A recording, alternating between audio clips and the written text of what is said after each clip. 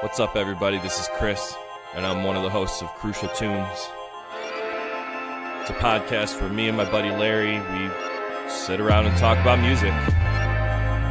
Talk about music we like, music we don't like. Talk about new music, old music, mainstream, underground.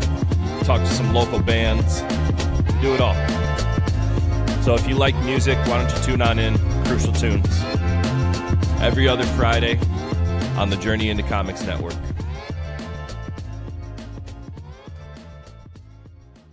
The following is a Journey into Comics. Journey into Comics. Journey into Comics. Journey into Comics. Journey into Comics. Journey into Comics. Network.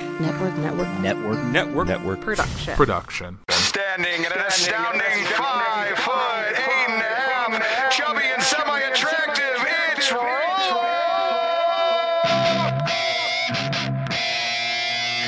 Warning, Podcastrophe imminent.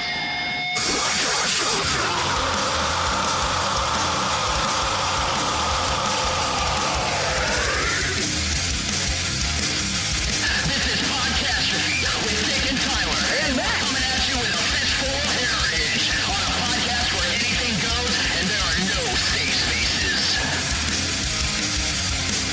This is Podcastrophe.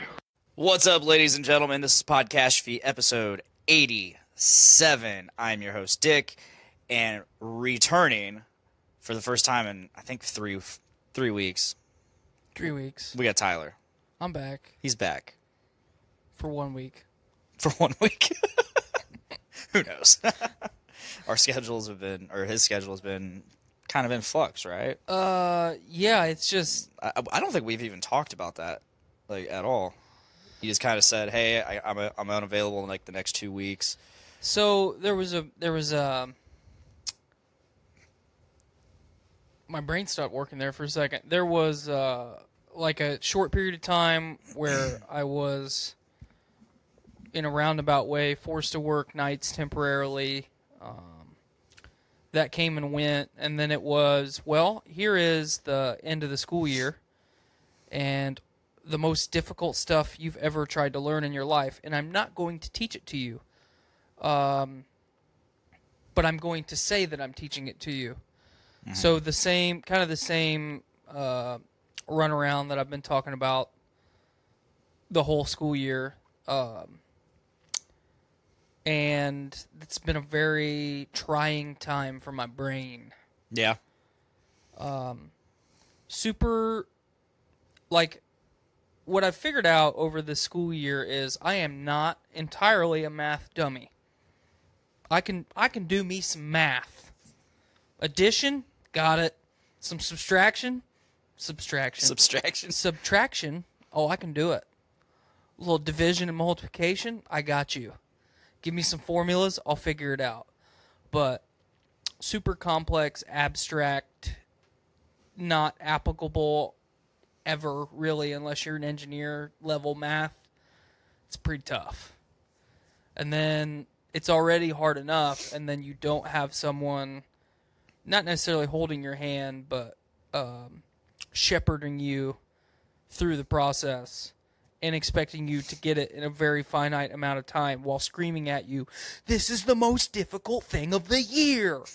Okay, why did we not structure the curriculum so we could kind of build up to this in a reasonable way, and we move from one facet of the subject to the next so it's all cohesive and it all makes sense and, you know, blah, blah, blah, blah, blah. And then now so tomorrow I have my final exam for my history class. That's cake. But Monday I have my last test of the year academically. It's on electrical code. Oh. Like not like code, like typing code, but like straight up. Like the laws of electricity. Yes. From a government down to a consumer level. We have not gone over code at all this year.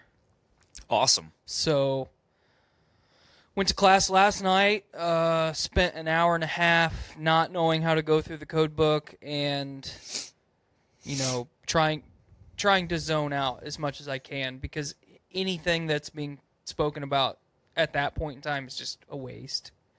So you know how I do when I shut my brain off. The world around me is just dead. Yes. Yeah, so did that. Been trying to get caught up on Game of Thrones. I told you right before we started, if Skylar and I watch 3 episodes a night for the next 5 days, we will be totally caught up. And I had some stuff spoiled for me yesterday, like late last night. Yeah. Pretty upset about it. Because it's one of the things, and I don't know if we want to talk, actually say what they are. We're going to wait until Thursday. The real Game of Thrones talk is Thursday. Okay. But, yeah, the main, I'll just in a roundabout way say it. There was some character deaths that one of them I knew was going to happen just because of the character's arc. It made sense. Yeah. It felt right. The other one upset me pretty bad. And if you go back to any of the podcasts I've ever been on where I talk about Game of Thrones, and I talk about if this person dies, I am legitimately going to be pissed. And there's not very many people on that show that I care about. I mean, I can run through my list real quick. Jorah's my number 1 man. Braum, he's number 2. Jaime's number 3. Everybody else after that, it's just kind of, I don't really care. So, if that answers one of the things for you there. Yep. So, pretty upset. What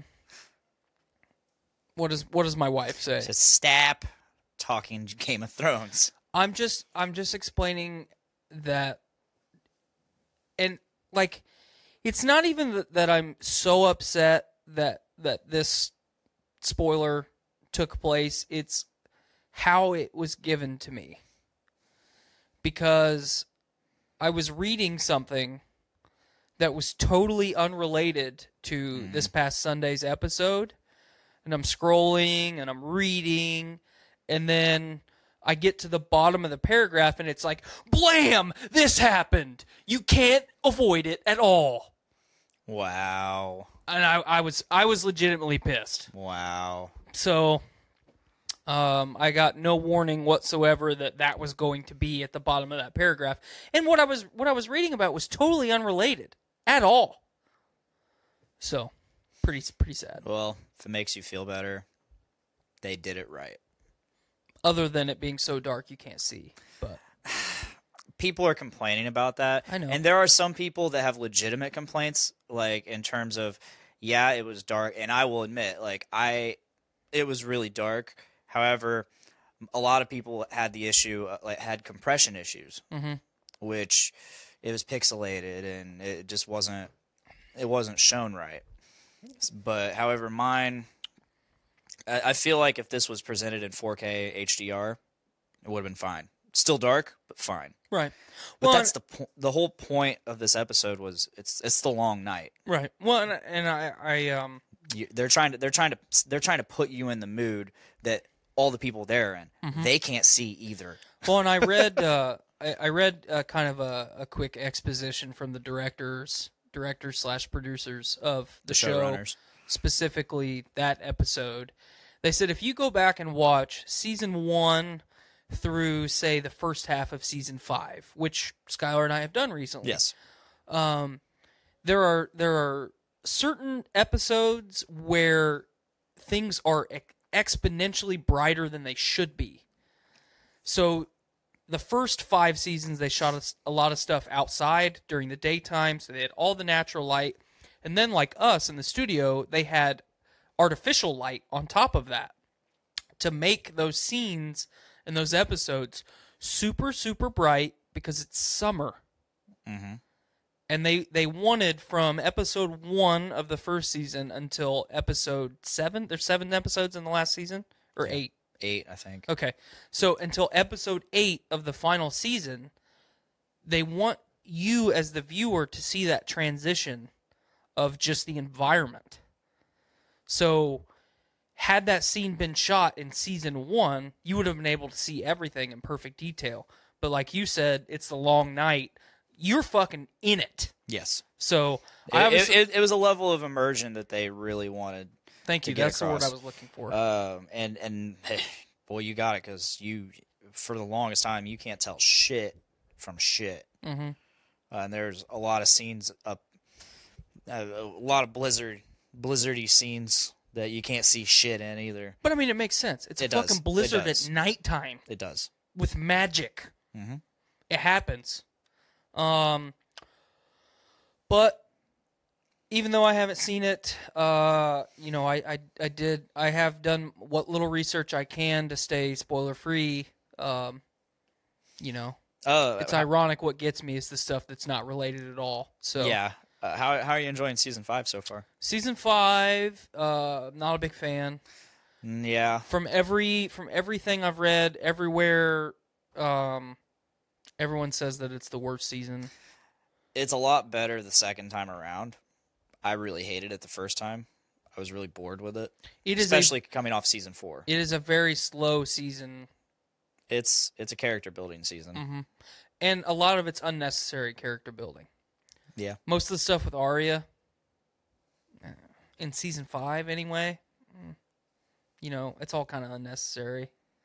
I mean, obviously all the stuff with Jon becoming Knight Commander and stuff like that, I think that's obviously relevant for what comes at the end of season 5. Yeah. I have seen the end of season 5. Skylar has not, so I will not spoil that. But yeah, it just,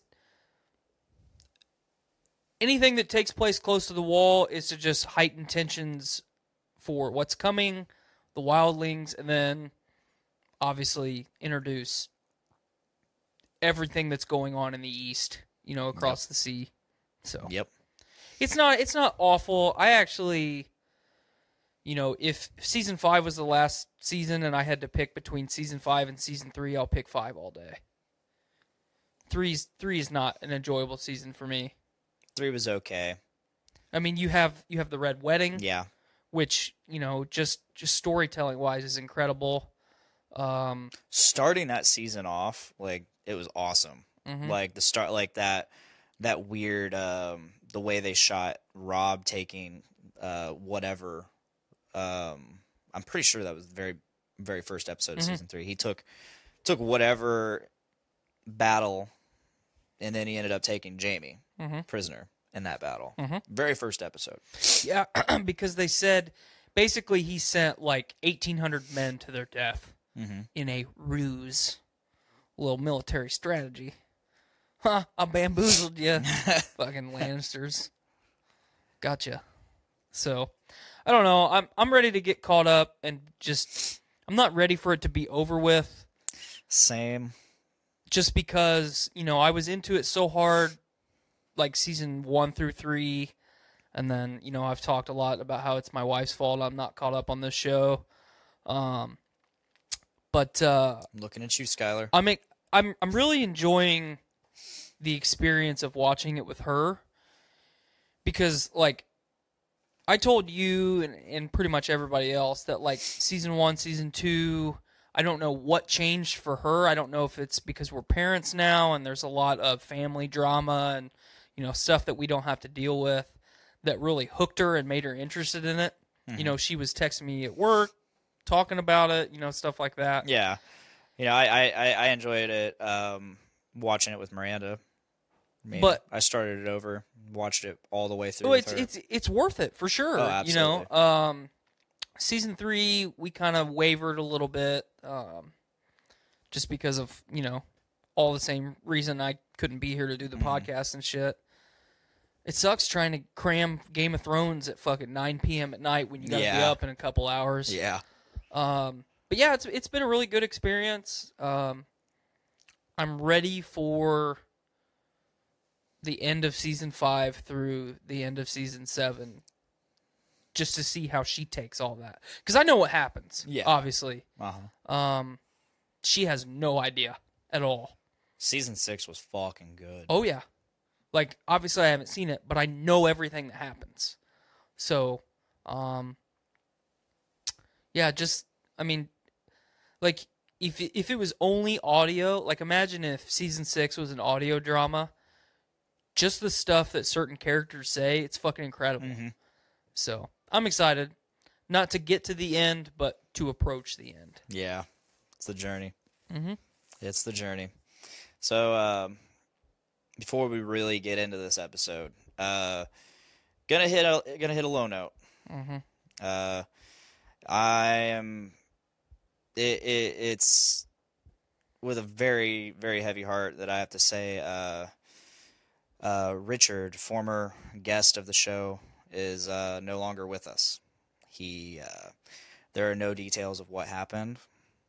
We can only make assumptions. And I don't really want to speculate. Yeah. Because Richard was always good to me. I mean, obviously, for a lot of people, Richard was a D-bag and, a degenerate. But Richard was always good to me. Richard was always Richard. That's the way I looked at him. Like, he may have been a scumbag, but he was our scumbag. He was our scumbag. He's not a bad guy. He was not a malevolent being. He just did dumb shit. He enjoyed doing the dumb shit. He was if I had to quantify Richard, he was Danny DeVito's character from Always Sunny in Philadelphia.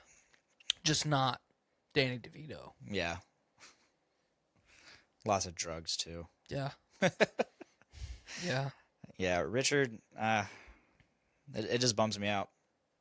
Like, I said it before, I'm not surprised. None of us are really surprised, especially if, like, what we think is what happened. But, like, despite being not surprised, we're all shocked. And it's just the biggest bummer because, I texted him last Thursday. It was either Wednesday or Thursday. I texted him. He called me a couple weeks ago. And I was at work and I couldn't answer. And I texted him and he never responded. That's been the issue lately. So he had his accident back in January, which we think may have been more than just an accident. And then his phone just went off. Wasn't on his phone. So I tried texting him several times back then. Waited a couple weeks, texted him a couple more times, still nothing. So I just didn't even try for like the longest time. So I went out to where he works or where he got moved to, and I forgot he got moved to Trim. Yeah, he got moved out to Doorline, and I got sent out to Doorline. So I texted him. I'm like, I'm on Doorline, bro. This is like Wednesday or Thursday, and he's like, why? He actually responded. I was like, holy shit. He goes, why? I said, containing a defect, and he just read it. Nothing. So I kind of suspected something was up. So and on top of that, I was like, hey man, need to get you back on the podcast sometime. Thinking, he was always begging to be on the show any possible time he could. Hey, when am I gonna be on? When am I gonna be on again? When am I gonna be on again? And so I figured that would get a rise out of him. That would get some excitement, and if he was in a low place, he would get excited, and that'd cheer him up and get him going again. He just read it, no response. So I knew something was up, and so whatever happened. Probably if this was Thursday that I texted him, it happened the next day. And really bums me out. I mean, it's you always feel guilty in these situations. I know a few people that feel like extra guilty. But at the same time, there's nothing you can do. Nothing you could have done. I mean, from what I understand, if what we think is true, then he had already basically been planning and setting it in motion for a little while. Knowing some things that I know. Yeah, it's just a giant bummer, but at the same time, like I talked to Dave Cox today. He immediately came up and kind of, I think, broke the news to Desiree, who would, like, we heard immediately yesterday, Sean Tag he says, "Hey, Eric Brooks texted me. He said Richard's dead." And I was like, "What?" So yeah, he's like, I don't know if it's true, but and then slowly but surely information just started coming in, and no details, but just I looked, and sure enough, there was no bit, just a date and an age. That's it. No other information. His name. And then, yeah, so, and I sat and talked to Dave for a couple minutes, and he just he's like, "You all right, man?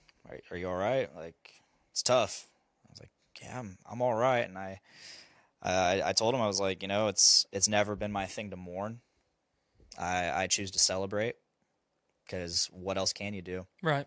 I mean, I think that's the best way to handle any situation of that sort. Like you can't hang on to the fact that they're gone. You gotta celebrate that they were. Mm-hmm.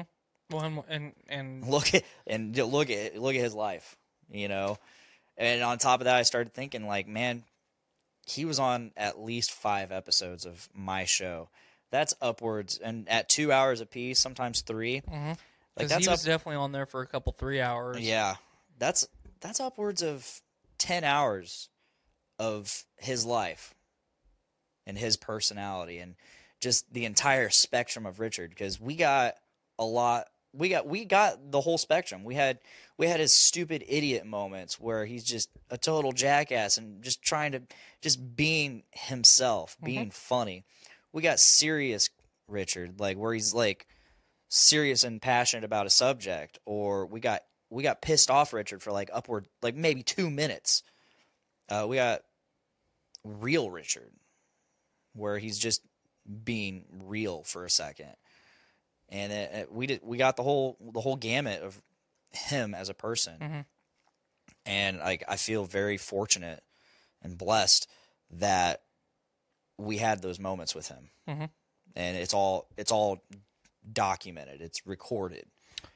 Well, and one thing that I always appreciated about Richard, and anybody can say whatever they want about him. I mean, especially now that he's gone, he's not going to come back and get you. But the guy was devoted to his children. Yeah.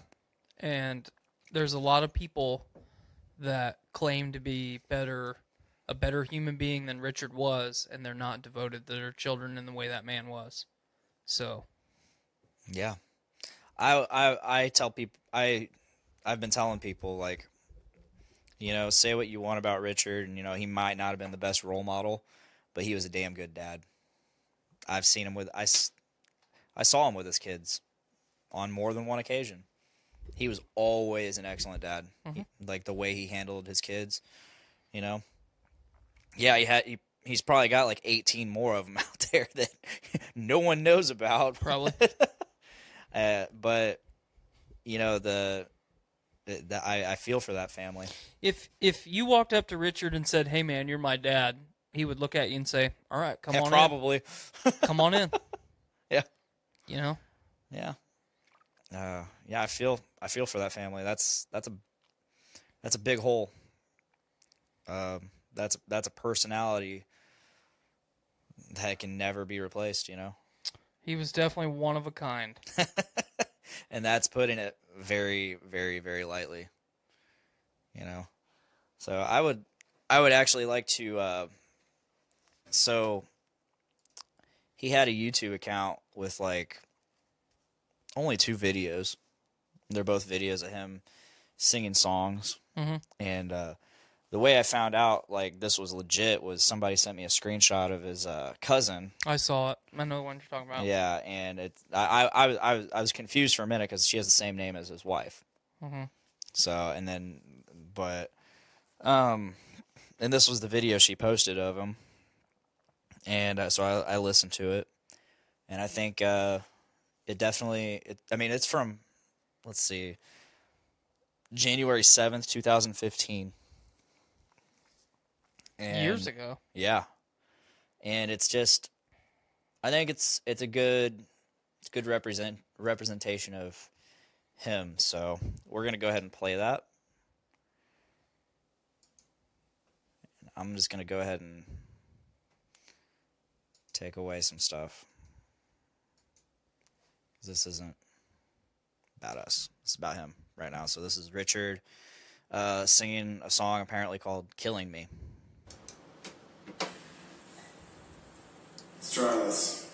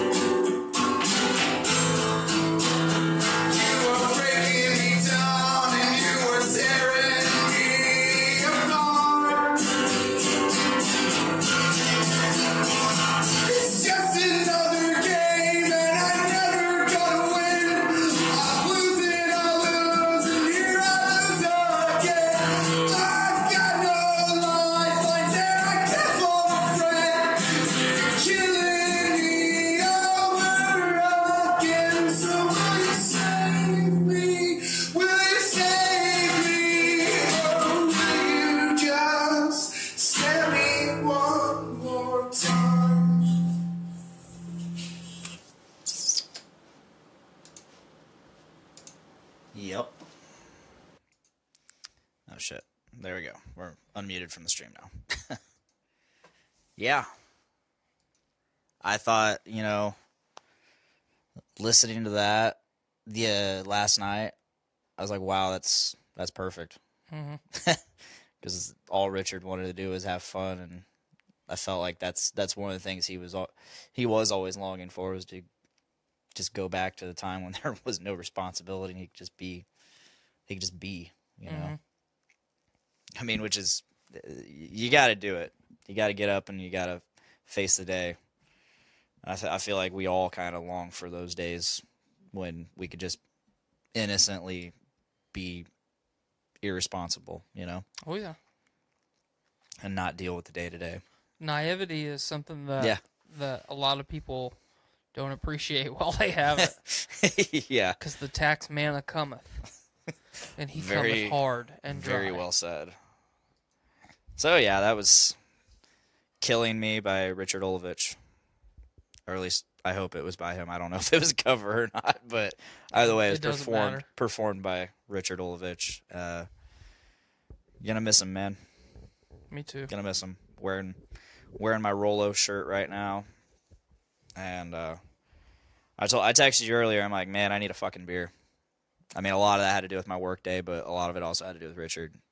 So I chose none other than Phoenix Cheers by 450 North. It was delicious while it lasted for me. Yeah. I got to get a Rolo t-shirt now. I'm pretty sure they're still on Teespring, so. Not that I need it. Not that I didn't need one, but, you know. Yeah. Or I'll have Skylar make me a shirt. I might just do that. I might have Skylar make me a shirt. There you go. Yeah, I thought Phoenix Cheers was fitting, you know. So, here's to you, Rolo. Here's to you.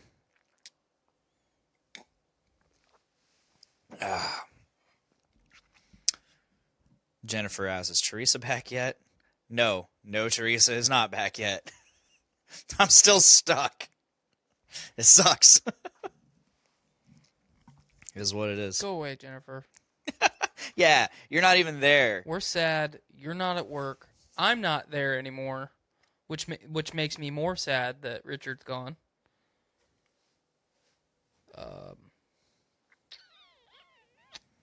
Yeah. Yeah. It's just sad. It is. Like I said, it's pretty much the ultimate bummer. Yeah. And a lot of people, I don't know. Yeah, I don't. Because when I get sad, I get mad simultaneously. So I think about, in my time at Subaru, I think about all the times that, like, Richard and I had fun, and it was fun. Yeah. I mean, I mutilated myself unintentionally just so I could fucking laugh with that guy, you know? And yeah. I was there. I was right there. Yeah. I was right there working with him. Yeah, you were up there. You know,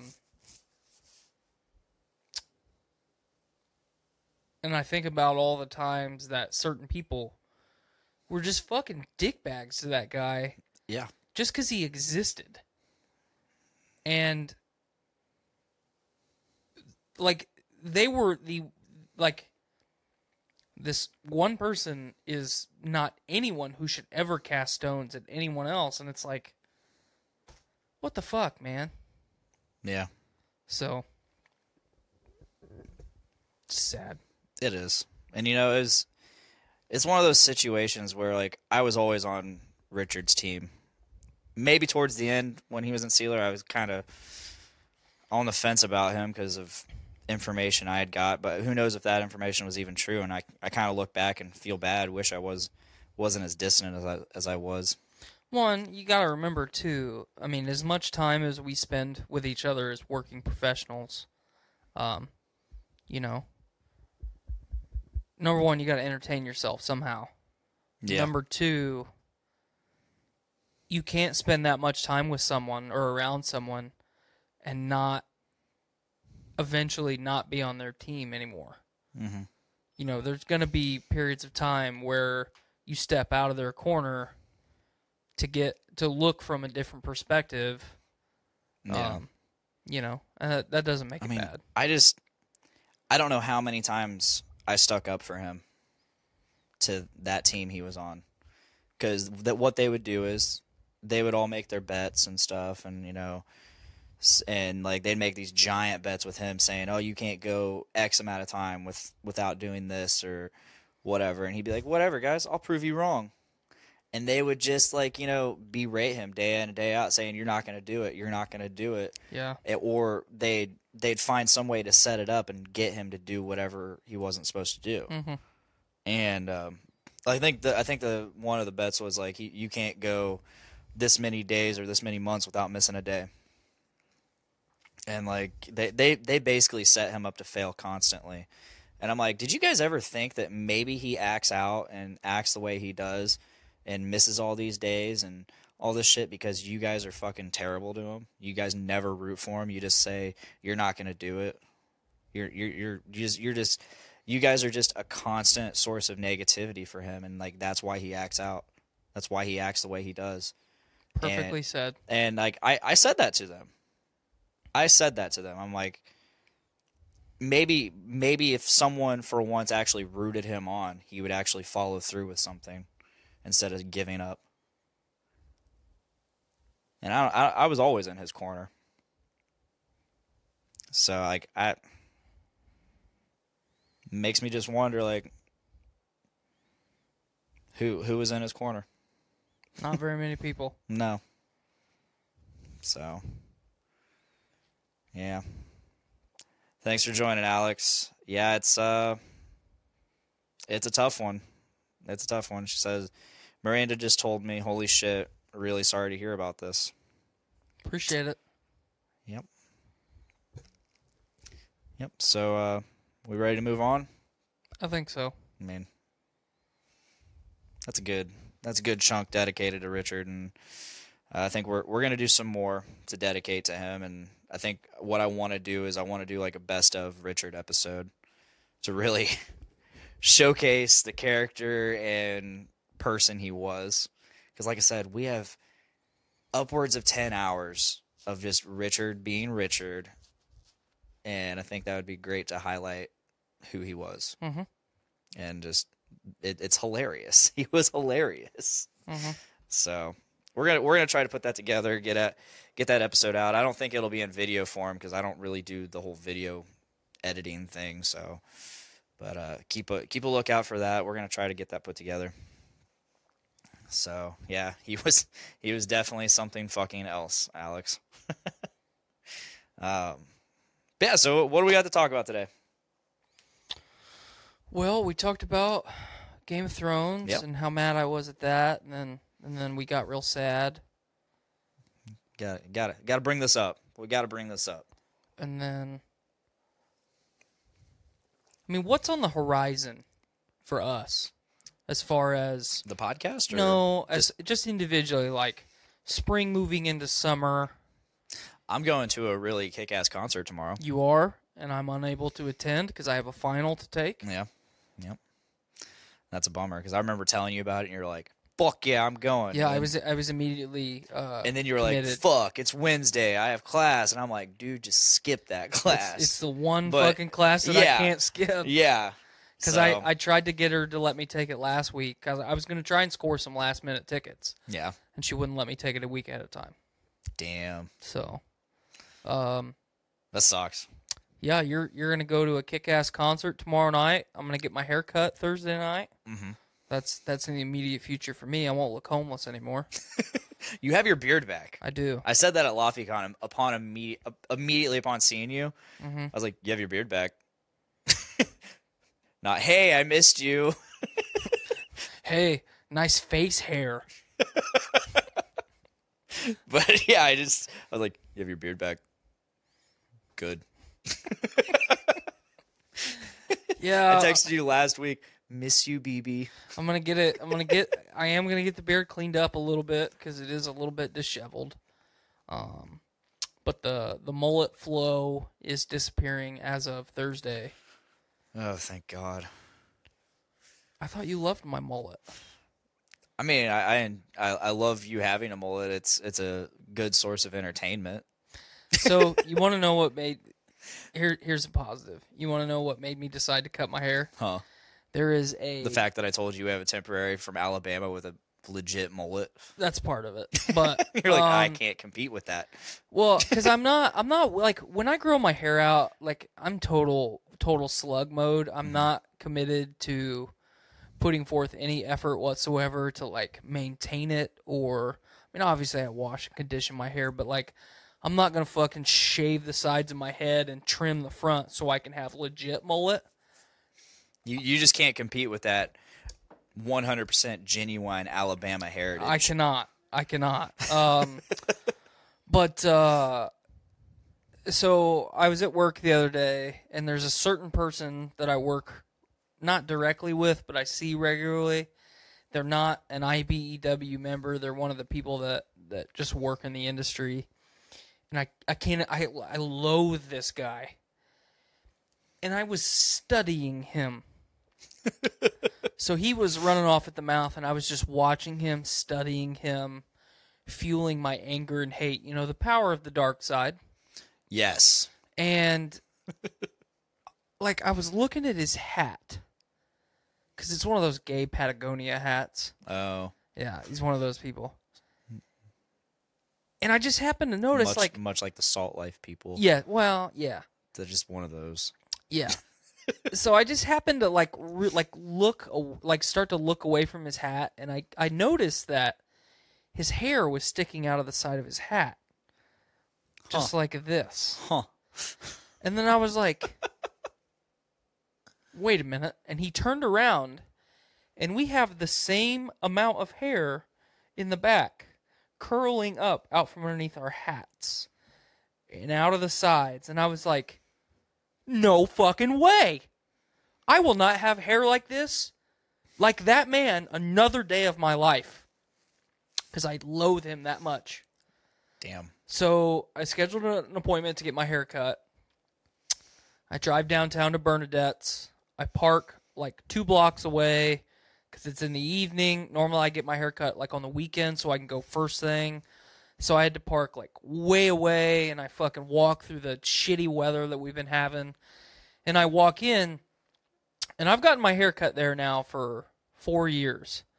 And like every time I grow my hair out, I get my hair cut so infrequently, there's a different person working the counter, or like the little podium, if you want to call it. Yeah. The receptionist. And I walk in, and she just gave me a look like, dude, it's almost 6 o'clock. Why are you here? Well, my appointment was at 6. And I said, I'm here for an appointment. She goes, oh, you must be Jamie. Nope, definitely not Jamie. I have both my hands. Thank you. And she said, well, what's your name? And I told her my name, and I said I had an appointment at 6. And she's like, with who? So the girl that cuts my hair has a nickname in the shop. Mm-hmm. No one that goes there, or everyone that goes there except me, calls her by that nickname. I call her by her name because I'm not a degenerate, and I don't like to call people by that unless they say, "Hey, call me that," because I don't like my name. Okay, cool. Yeah. And I said my appointment's at 6 with Aaron, just the way that I scheduled it, and I pulled it up on my phone, and she pulled it up on the computer, and she's like, "Your appointment is for the 21st." Not today. And I said, well, if you will please refer to my digital device, it says the 21st at 6 p.m. with Aaron. So there's something wrong on your end because this doesn't control nothing. Mm-hmm. And she basically told me to You just said the 21st was on her end. What did she say then? The 26th. Okay. She was saying the 26th. Yeah. I was saying the 21st. You said 21st. Yep. We're what I all meant. clear. We're all clear. She was trying to say that I made the hair appointment the night of Endgame. Not happening. I would not do that. Yeah. On my phone, it said the 21st at 6 p.m. with Aaron. And I was like, okay. You know, I just went to say, like, you know, please reschedule my appointment, and I will come back. And she basically told me to fuck off and leave. Wow, that's a good business strategy. And I was like... Let's see if it plays out. And I was like, you know, I just kind of threw my hands up and went, whatever. And I started to walk out, and I turned around, and I said, and I stopped, and I said, you know what? Go ahead and cancel that fucking appointment, because I doubt I'll be back in this fucking place. And I left. And then the next day, I had to reschedule my appointment. But I didn't reschedule it with her, so if she's there when I get my haircut on Thursday, I'm going to be a dick. Like, I'm going to go out of my way to be a dick. Desk girl, beer, please. This is can Bernadette's, seems to be right? empty. What? This is Bernadette's, right? Mhm. I still haven't gone there. It's great. It's just great. the convenience of Great Clips. I will not get my hair cut in Great Clips. I'm about over it, the way they fucked my beard up last time. That's why I don't go, my man. I was 14. The month, actually the week that I lost my virginity. I'm getting ready to leave and go on vacation. Yes. Spring break. Yes. I need a haircut. I need to look. Russians.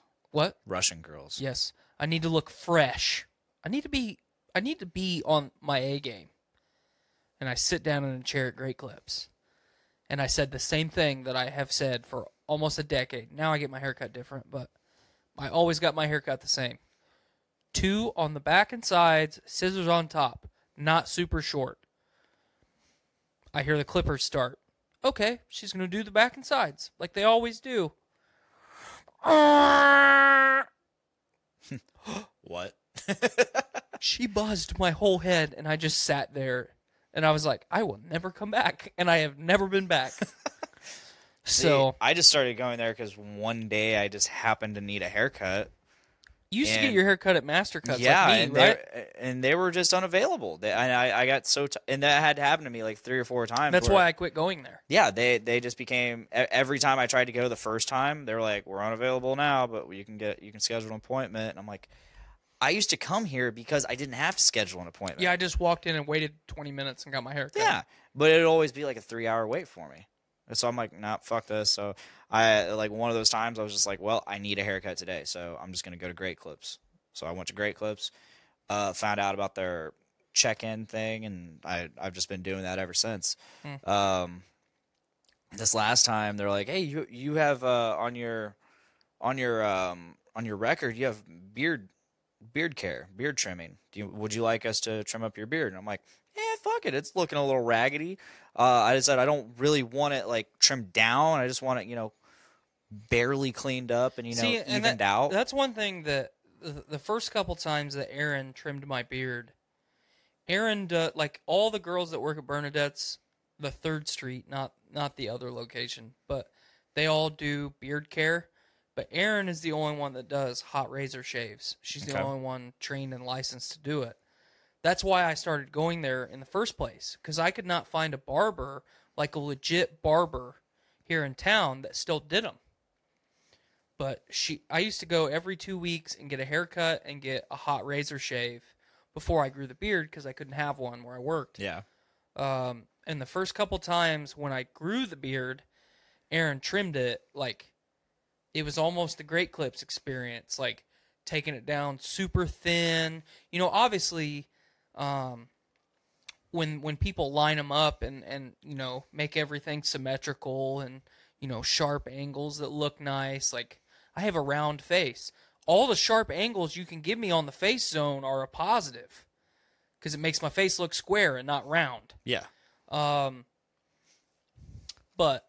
I like, there was a couple times that she spun me around and showed me, and I was like, ooh. So it took us a while to build that rapport of what I want out of a beard trimming. My experience this last week was, she's like, she noticed my cheeks were uneven. I was like, yeah, go ahead and even them out.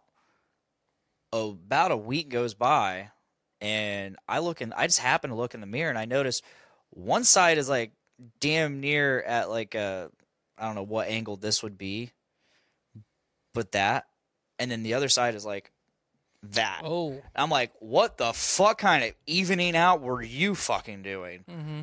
What the fuck? And like, I already have a hard enough time when I look at my beard. I don't know if it's just like the fact that I sit my head kind of cockeyed or sometimes. So when I just happen to notice something's uneven, so I'll try to even it out. And then on top of that, a lot of my hair underneath my chin grows like to my left or maybe to my right, one of those ways. So that contributes to the unevenness of my beard. Right. And it makes it look like part of it's growing faster than the other, which it is. Some of it is. But again, it's just like the unevenness of the way it grows, and it's so stupid. Part of that's a trick of your eye, but I mean, because you got to remember our faces aren't all symmetrical. Yeah. That's But science. you can visibly tell it's growing in a direction. Right.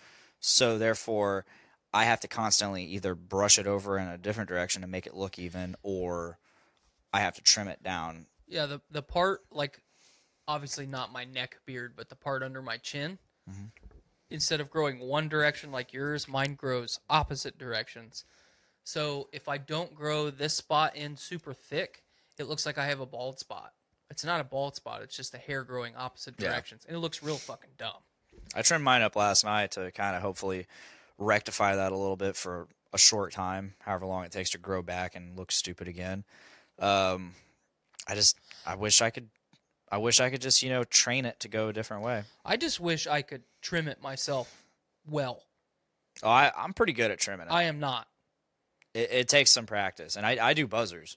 Like a lot of the beardsmen, the beardsmiths, if you will, they will tell you don't use buzzers because Like you're saying clippers? Yeah, clippers. Don't when I hear clippers, I think scissors. So I just think scissors when I think scissors. I know, I get you. I feel you. Yeah, so because clip, yeah, get I it? got you. Yeah, Snip, snip, snip. same concept. Buzz, buzz, buzz. All right, go ahead. We're done here. Go ahead. No, so the buzzer clippers, supposedly you could take too much off at once, and then you fuck up the whole thing. Right. Then you got to go down further, and it's a mess. I've been there. I've done that. I know. We have all done that. We have all done that. Those who have beards, who have been blessed with Viking blood. Or Polish blood for you. Yeah, Polish blood. Jew. Jew. I have the blood of the Jew. Jew. However, I've gotten pretty good at it, but a lot of people prefer, if you're going to trim your beard, trim with scissors. Because you can take little bits at a time, and you can just go from there. It is a pain, though, for sure. Yeah. Oh, yeah. I really want to get a good pair of like beard trimming scissors, but I just haven't. I've got an extra pair. I'll give them to you. Sweet. But yeah, I just got really good at sculpting my beard with buzzers, clippers. Yeah, I do the standard because I like the square more than the round. Obviously, I already went over that. Yeah. So I literally just clip straight down on both sides of my face and then do my mustache line. Those are the only things that I'll do. Well, and I do this, obviously. Yeah. I actually bought one of those stupid template combs. Have you ever seen those? Yeah. Dude, it's great. Oh, yeah? It's great to do just your cheek line. It's incredible. You just barely pick it up and just go. I could use that because, like I it's said, nice. sometimes it ends up uneven. Well, and it's nice, too. I mean, it's a pain to stand in the mirror and hold it, then get the other clipper, But once you get it at the angle you want, you just literally just hold it there for a second, and it's done. And the nice thing about that is if you do go a little bit awry, you can just literally just go a little bit farther down and just clean it right up. It's not going to make you look like an idiot if you just lower your cheek line just a little bit more. So Yeah. This is actually probably one of the longest periods I've gone with a full beard as opposed to doing something stupid. I trimmed most of it and I just had a goatee for a while, for like about a month, and then I grew it all back. But like I'm at this point where like I can't decide because I'm starting it's all the unevenness and the directions and all that of my hair is just it's really starting to get to me and annoy me. So I'm like, part of me's like, do I want to do the Admiral again? The mutton chops? Or the mutton stash? Do I want to do that again? Do I just want to shave the whole fucking thing off and start over again? I don't know. I'm trying to hold off.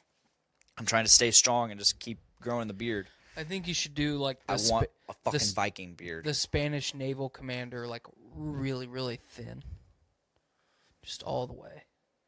Just like pencil thin. I have tried to pencil it before. It's tough. I watched Nick Torres did it once because for I think summer shutdown we all decided to do like ridiculous facial hair.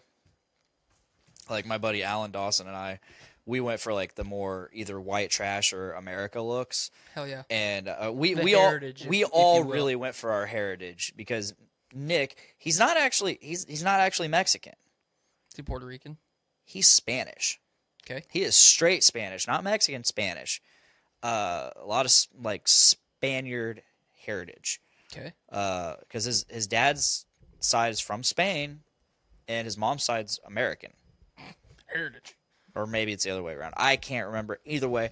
So when he came, we all went to B-dubs like for like last day, and I come in, fucking straight up mutton stash, you know, friendly chops as you will, the admiral, the sir, the gentleman. Yeah, you know what I'm talking about. Just the chin missing, just the chin. I think you should The just Van do a soul Buren. patch. Yes. You should do just a soul patch, Oh God, I'm not Joe. just for one day. Ugh. So I come in there with that. Alan comes in with the fucking Ricky from Trailer Park Boys. Yeah. And he pulled it off. He fucking pulled it off. It Hell was yeah. awesome. I believe there's a picture of all of us, and here comes Nick with his straight up penciled in stash. He looks like the goddamn Godfather. I'm digging it. It was awesome. It was really cool. Like it was like one of the few times I respected him. Shout out Nick Torres. Yeah. So like I'm trying to hold strong because I've been really trying to, you know, only trim like once a month, but then I'll notice the unevenness and I'll just trim it down, and it ends up looking too clean.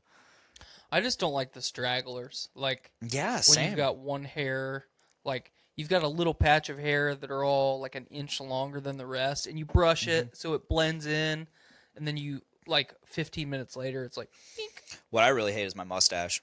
I'll have like one or two random hairs that just all of a sudden pop up. Mine are. I hate it when you get the edge, Oh, I got that right now. and it's in your mouth. Like, God damn it! Then you try to trim them down, and then the spot between your mustache and your beard, where it all connects and, you know, makes it look amazing. Then it starts thinning out, and you look like a douche. Yep. That's why I let Erin do it now. She doesn't fuck it up, because I fuck it up every time. Every time, especially, I try and trim up the corner of my mouth.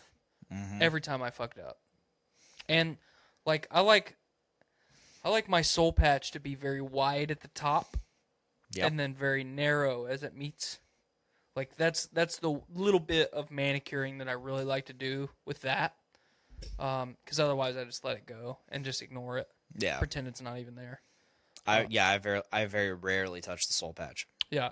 See, you've got the strip where it's wide all the way down. I like to have it wide and narrow.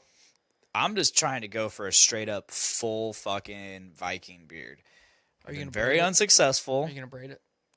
Nah, probably not. That's effort. 30%er. You don't have to do it though. Miranda can braid it for you. Ooh. If I could get it long enough, yeah, I would. It really doesn't have to be that long.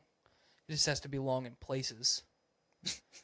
So, Or I could just, you know, summon the power of thunder and just like somebody else did not. He did, and his beard got braided, It did. and that was it. And then he was useless. It suited him up, and it braided his beard. That is all. He's just Odin now. He's not even Thor. He's Odin now. Which is what he is in the comics. Right. I mean, the Odin Force turned into the Thor Force. I really like in the comics the Old Man Thor, or I guess Odin. yeah, However you want to say it. God of Thunder Thor. Yes. I just want characters that I like to be relevant. They will be. I don't like it when characters that I like are not relevant. Because that's the reason I like those characters to begin with, because they're relevant. I feel like we can. Miranda said, "Okay, Thor." Yeah, that's the point. I feel like we can venture into spoiler territory for Endgame. Anyone that's on our listening right now, we are possibly going to inadvertently or on purpose utter Endgame spoiler stuff. So at any given time, we will warn you, but be prepared because we're probably going to talk about it. Yeah, And which we've already gone full spoiler on Journey into Comics this week. Dropped thank you. yesterday. I'm just going to go ahead and say it right now. This is a spoiler. I fucking hated Thor in Endgame. I hated fucking Lebowski Thor. He had a couple moments of comic relief that were good, and then there was a lot of bad.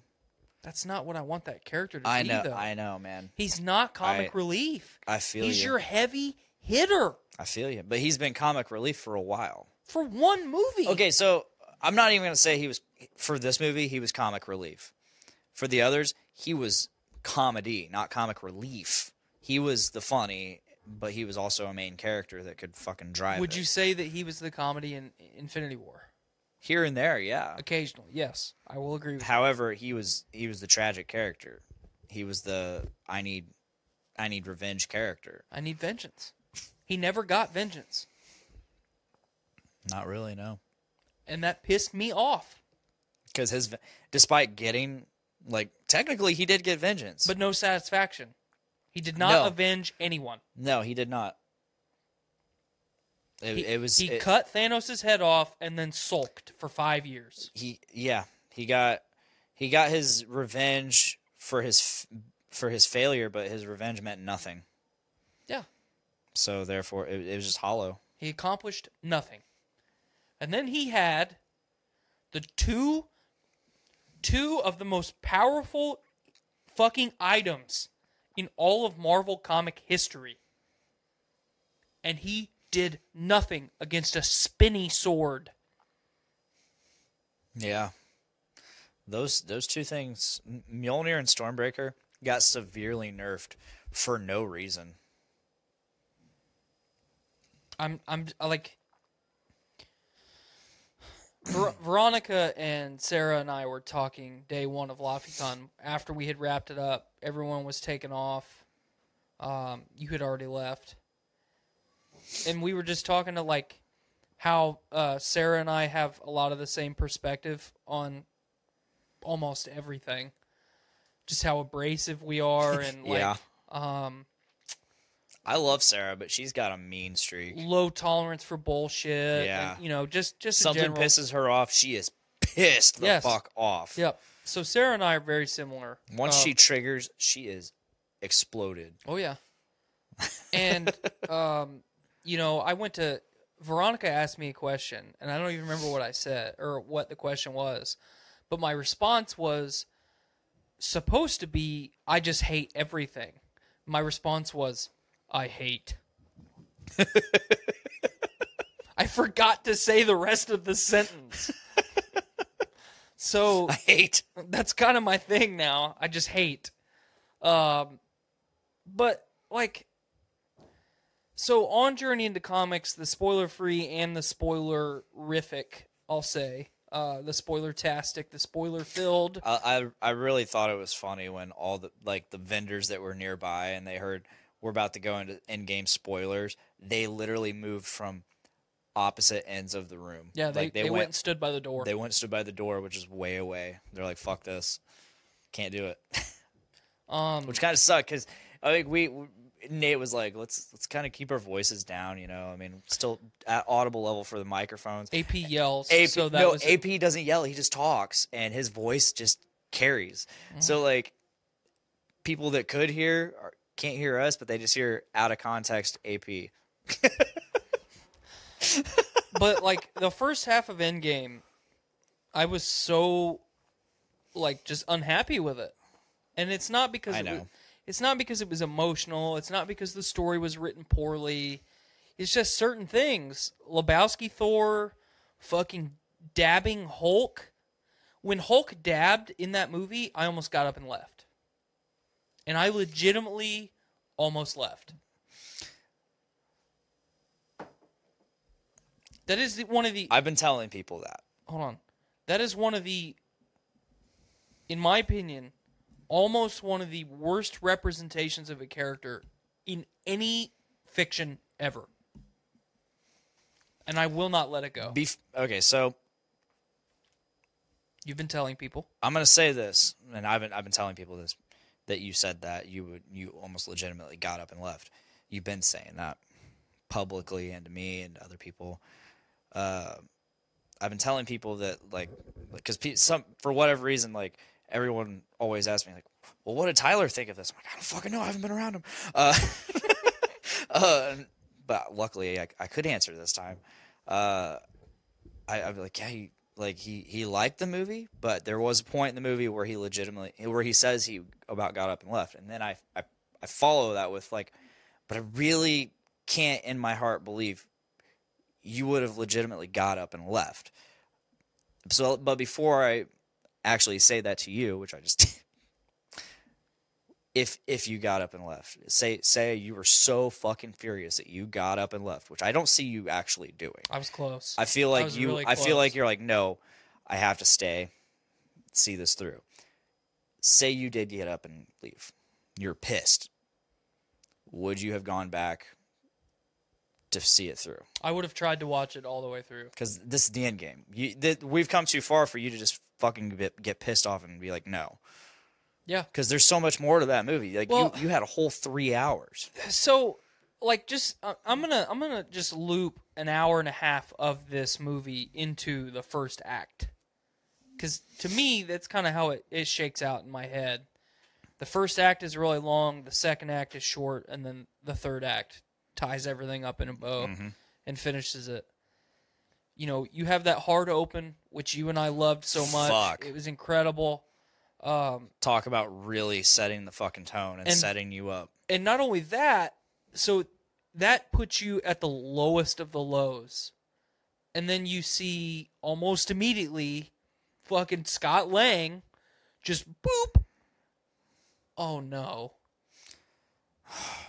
And then it just crushes you. Yeah. So I am emotionally charged at that point. And then, you know, Scott rejoins the crew. You know, he's got wonky ideas. Tony wants no part of it. And I'm like, okay, they're going to get this shit figured out, because I knew what they were going to say. We'll get Banner. Banner will help us. And I totally expected to see Banner. I see Professor Hulk. Okay. Weird flex, but okay. Let's see what happens here. And you get this frat boyish, egotistical, like just totally nonchalant, airheaded version of one of the most unique and important characters in all of comics, and he dabs. Yeah. Let me That's say when that's why I almost got up and left. Let me say this. You got to think about it. Think of how egotistical he was in Ragnarok. He was a fucking superstar in that arena. Okay. Hulk has an ego. Especially now. That is, Professor Hulk is supposed to be all of Hulk's strengths with Banner's intelligence. But in this particular version of that, it's just a combination of two. I get it. You get Hulk's. I get what it is. You get Hulk's ego, like huge. That doesn't mean it's good. I mean, but it is what it is. But it's not good. It is what it is, though. It is what it is. You gotta take. But it's not good. If you're gonna combine the two, that ego is gonna be somewhere, and that clearly. Unless Banner's intelligence overpowers the ego. Yeah. Well, we got popping in the comments. We got a 9 lot. comments. Brandon said it. He said, it's a lot. It's one of Brandon and a lot of my wife Miranda. So let's get to Brandon first, because it was first. And the longest. It was Thor's want for revenge that caused the snap. He wanted, all caps, Thanos to know he beat him before he finishes him. It was his fault. It's something villains typically do. Very good point. Mm-hmm. Then the hero prevails at the last second. The hero there was Thanos. Thor blamed himself, and then there was no winning. He sulked. Miranda goes on, it was showing his personality after 5 years of losing loved ones. It wasn't supposed to be the Hulk we know. They were showing us how the snap affected everyone. His character was different, so was Hawkeye's. It all affected them differently. Hawkeye, yeah, That's fair. He wasn't any different. He was still the same character. He was just Hawkeye pissed was off. still the same, just like pissed, yeah. Natasha was still the same character. Just frazzled. She's been foreshadowing that she loves the team and that she has a family now, pretty much since she showed up in Iron Man. So that's irrelevant. Scott Lang was the same character. Vision wasn't there. Scott Lang hadn't been there to change, though. But it did change him. You know, it didn't change him. He just came into a world he didn't know. So when he comes out of the quantum realm, he's fucked up. Not because of the quantum realm. Because to him, it was 5 hours. Okay. What do you think your mind is going to do in a place that you can't escape, where no one else is for 5 hours? You are going to be thinking about your children being left behind, you being dead, everyone you care about being gone. You will never get out. He's fucked up. After 5 hours, I don't think that's... I mean, maybe after a couple days. It's like 5 hours, I don't think your mind wanders that far. Well, I don't necessarily. I mean, that's just my perspective. I don't think it goes to that level under normal circumstances. But being trapped in a place that no one else can get to except you is unprecedented. So, I think it's a little bit different circumstances. It could be, yeah. But I get Lebowski Thor. I get it. What I will not accept, and you cannot justify to me, is two of the most powerful weapons in that universe. No, I completely agree. Are irrelevant against a spinny sword. That I will not let go. Let me add a little bit more to that. Irrelevant against a spinny sword and the lack of the most powerful weapon in that universe, the Infinity Gauntlet. He does not have it. Nate Phillips' point. Is he pissed off? Yes. Yeah. Did he just lose to them? Yes. That does not give you superpowers. No, but he is very skilled in the art of combat. He is. Spinny sword, Stormbreaker. Electrocute him from the sky and then cut him in half. Yeah. Done. Thor's also out of shape. He can still... I don't know. He can still fucking call down thunder. For narrative purposes, you know. I get it. It is what it is. I get it. I get it. But don't focus on it. No, I completely agree. Mjolnir and Stormbreaker, incredibly nerfed. Incredibly underwhelming. Yeah. Underpowered. Pissed me off. It pissed me off too. I get it. Thor was slow. Thanos is not slow. He's big, but he's not slow. Thor was visibly slow. He was slow. I get it. Electrocute him. Slow him down. There's 3 of you. One really fast guy, another really fast and strong guy, and Electro Man. Do it. Spinny sword. Oh no! I mean, that's the spinning sword fucked up Captain's shield. Yeah. Which makes sense. That's okay. That's okay. Vibranium might be strongest material on Earth, not the strongest material in the universe. Adamantium. But well, this universe did not have the rights to adamantium yet. It does now, though. Vibranium. Which I can't remember. Was vibranium a thing in the comics, or was that Yes. something made up for... Okay. No. His shield was always made out of vibranium. Okay. Yep. Then why'd you say adamantium? Because people always say, like, in this... Okay. People always say that the vibranium's the strongest. Well, no. It's on par with adamantium. Yeah. I mean, adamantium just doesn't have the vibration. That's why it's vibranium. Vibranium. Yeah, we got through that together. I'm glad. We did it. We did it. Yeah, it's just... And the people that I've had this conversation with focus on the negative points that I talk about because I think the negatives are important enough to highlight because no one else is highlighting them. I am that unpopular opinion guy, and I'm gonna say it. Yeah. Was Hawkeye's role in this movie incredible? Yes.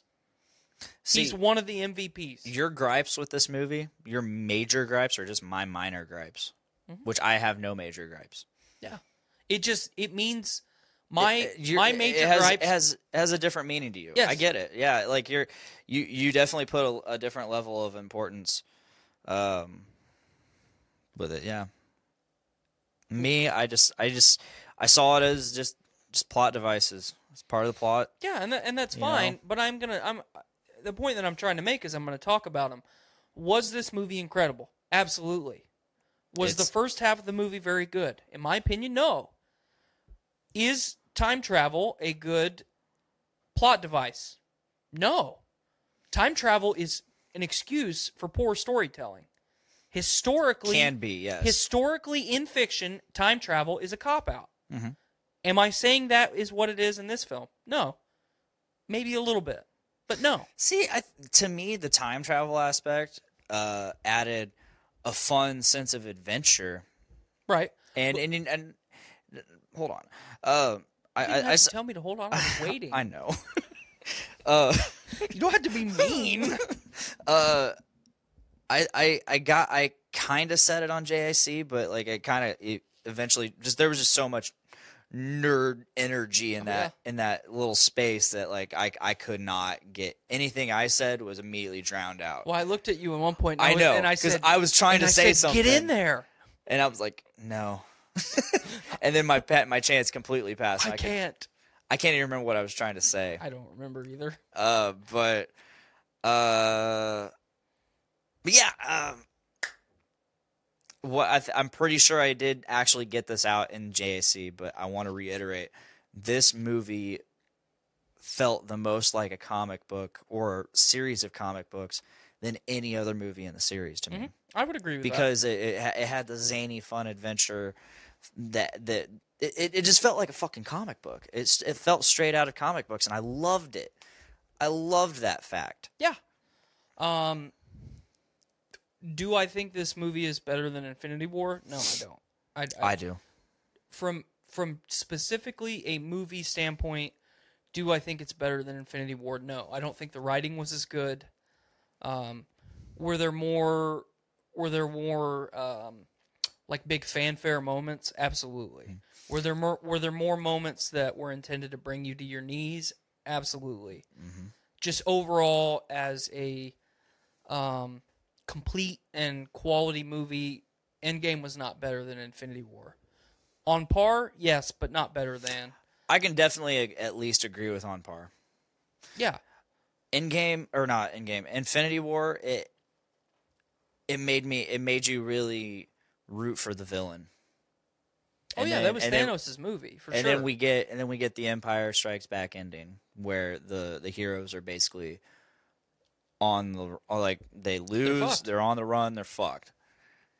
This Endgame, it's the heroes movie. They actually make Thanos a villain. Mm-hmm. And that's because you're getting 2014 Thanos. It's a different Thanos. He is fresh off of losing to the Avengers. Yeah, he took an L. And on top of that, he's just vicious. He's the Thanos we know from the comics. Because other than his obsession with death. Well, which they give. No, yeah, that's what I was saying. He changes it.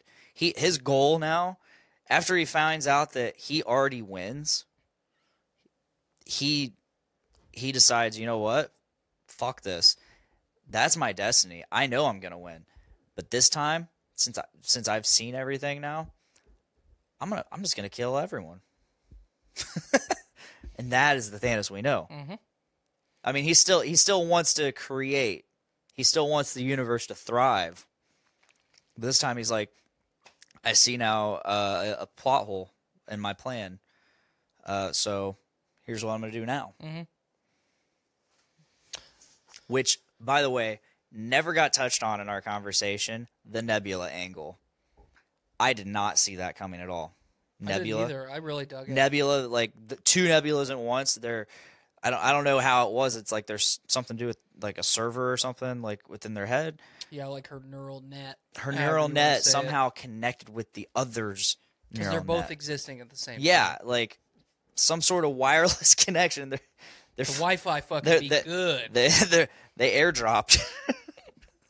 They fucking Apple airdropped to each other. Screen shared that shit. NFC shit. Fucking Nebula's got a Chromecast in her head. But that I did not see that coming. I didn't either. I thought that is one of the few moments in the story that that I think you have to praise as being totally unique, totally original. And that's where the time travel really gets good. Yes. That is when the time travel gets good, in my opinion.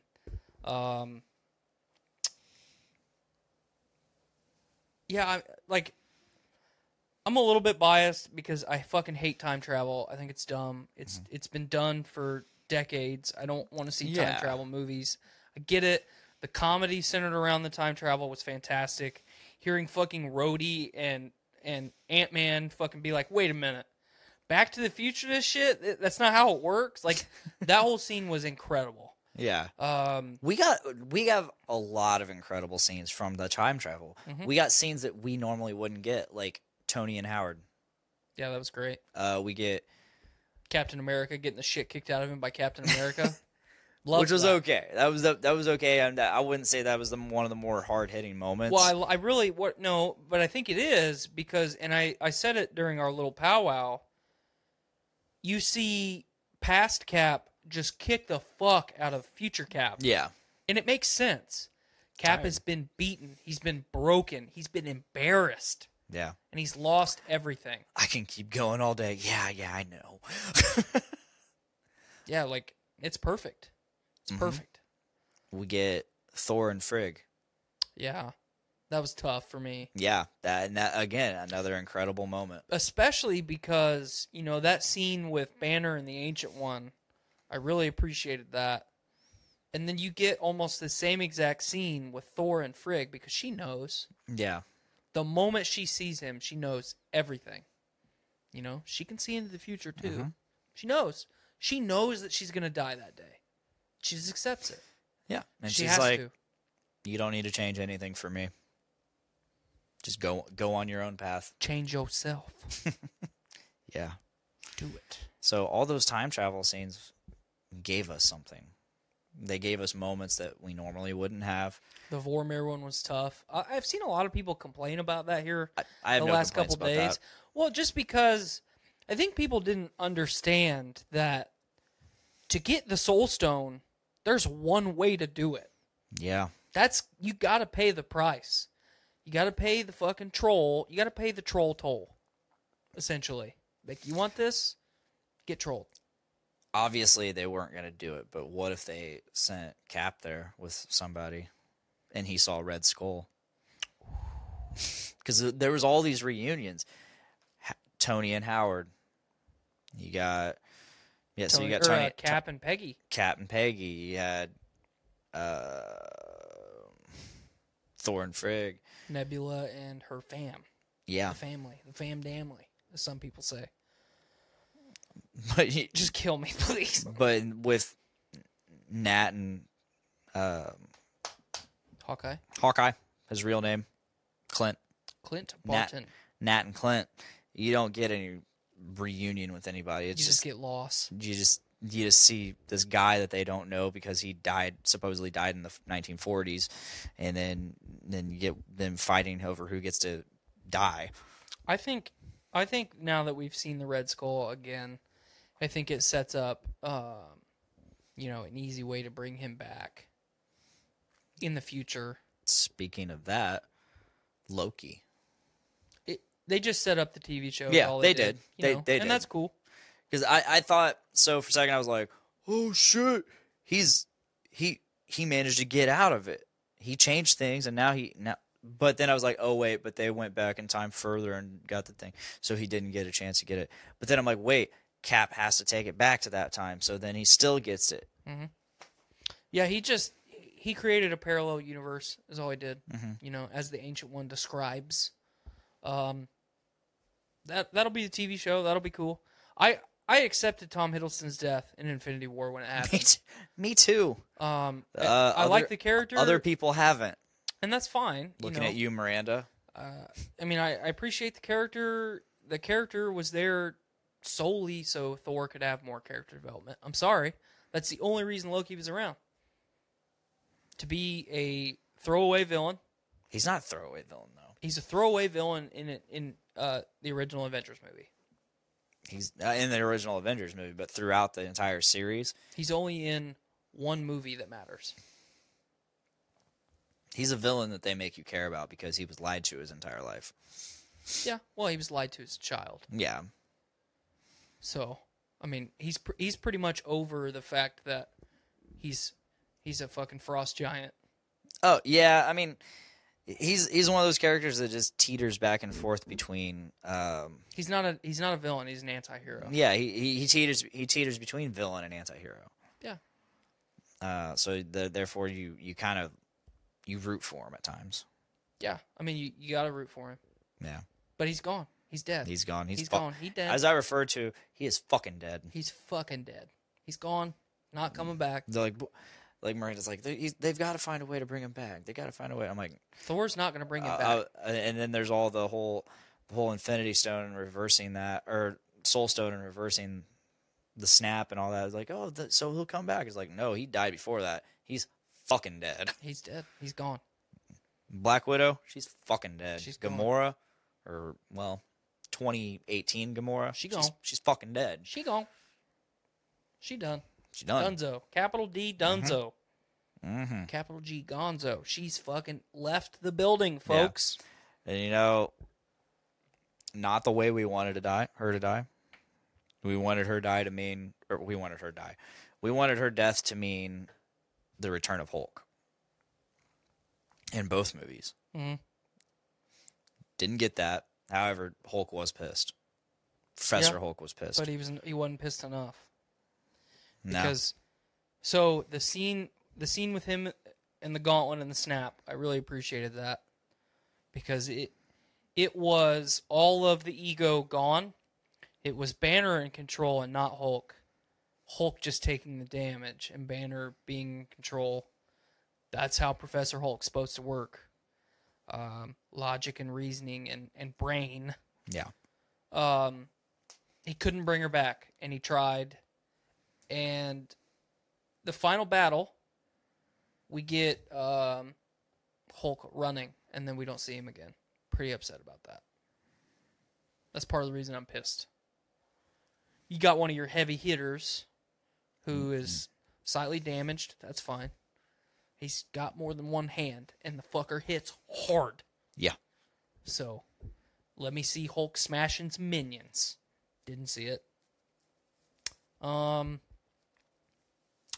But yeah. I guess Howard the Duck was in that scene? Yes. I haven't seen that yet, but wow. Yeah. I don't even remember seeing the Ravagers at all. Me either. So I need to go back to that message in our group chat and find whatever they're talking. he's clearly in the bottom right-hand corner. Yeah. Running with a gun. I haven't seen that. I was at work and no signal, so So yeah, that the Hulk snap was really powerful for me. And I totally expected other people to put on the gauntlet. So I definitely didn't think that Barton was going to put the gauntlet on. But when you see Black Panther grab the gauntlet, I thought that fucker was putting it on. When Spidey grabs it, he's not going to put it on. But when Captain Marvel put the gauntlet on, I thought, well, fuck, this is over. She might not even use it, but she's got it. yeah. Start fucking murking people. Yeah. Didn't happen. Put it on so no one can take it away from you. No, there is no one there that's going to take it away from you. I get it. Plot. Some stuff's just dumb. And you gotta accept it for being dumb. So, Giant Man was cool. Mm-hmm. Extra large Giant Man. I really liked seeing Wasp as much as we did. Mm-hmm. I'm a big Evangeline Lilly fan, so I enjoyed seeing Valkyrie on her Pegasus. oh yeah, That was cool. We never got that. fucking spear, Yeah. just slicing and dicing. I enjoyed seeing Korg in the short time we saw Korg. Wasn't he carrying Meek? Yeah, He just had Meek. but he was also dressed up as Taika Waititi. Yes. like how he normally would dress. I want to see more Meek. Meek just fucking triple, quadruple fisting pizza because he's got multiple fucking arms. Yep.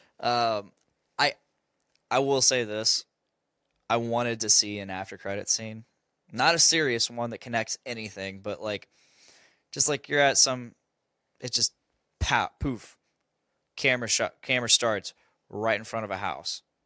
Kid's bedroom. Yeah, kids fucking and all.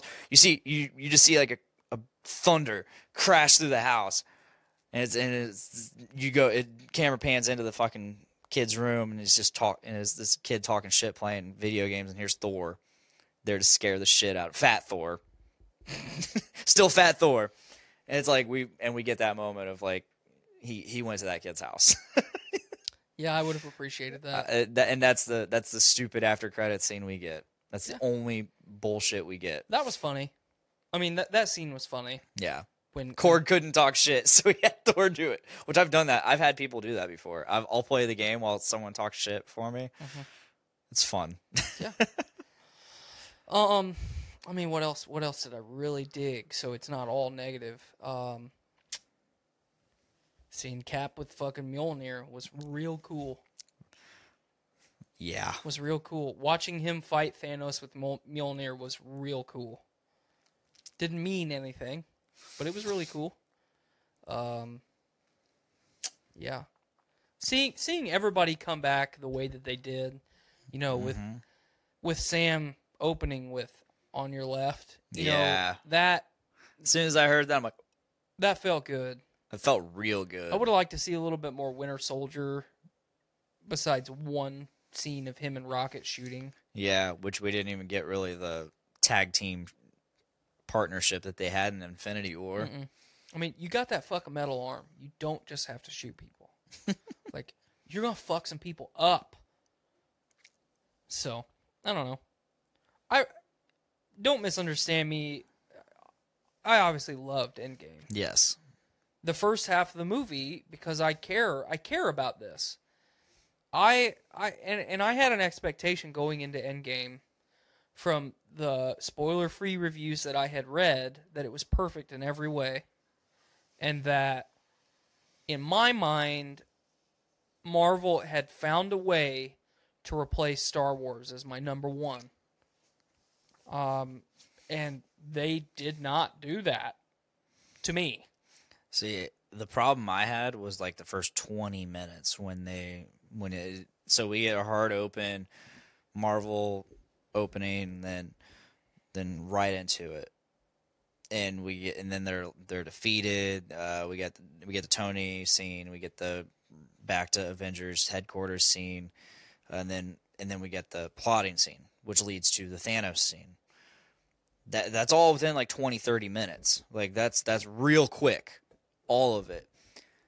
And up until the 5 years later scene or intro, it just all seemed like really hollow. Oh, and it was extremely rushed. It was rushed and hollow, and I'm like, man, the pacing on this is weird, and it just seems hollow. Like I'm feeling nothing from this. I feel absolutely nothing from now, this. I will say the one kind of saving grace of that sequence of scenes is when they focus on Thanos in the garden. You know, he's fucking just beaten, fucking wrecked. Watching him limp and the way that he's scarred and fucker can't even make soup. Like, yes. That is storytelling without an ounce of dialogue. You knew what that fucker did. See, because in the trailers, when they say he used the stones again, okay, in my mind, did he try and bring Gamora back? Possibly. Did he change reality? To be honest, like I didn't even think about that line. Did he fall and go back in time? Like, did he fall to his death and fucking reverse time? I don't know. But it made sense. And then it's, use the stones to destroy the stones. Which I liked. I liked that he did. I like that. But again, that entire scene just felt hollow. even Thor like fucking decapitating him felt hollow. Yeah. Like him chopping off the arm, or chopping off the gauntlet, like felt hollow. Every aspect of that just felt hollow, and no feeling made me feel nothing. And I didn't want to. None of this movie, I wanted to feel nothing. I went into this movie knowing I was going to feel things, and I felt nothing there, especially after the hard opening. Mm-hmm. You know, one of the things that Skylar and I were talking about the other day, because Ruby was watching the new Mary Poppins movie, and it was after we had watched Endgame, so obviously it's fresh. I'm thinking about it. There are scenes in Endgame that are supposed to mean things, or like mean something to you, that did not mean more than Yondu saying, "I'm Mary Poppins, y'all. He was your father, but he wasn't your daddy."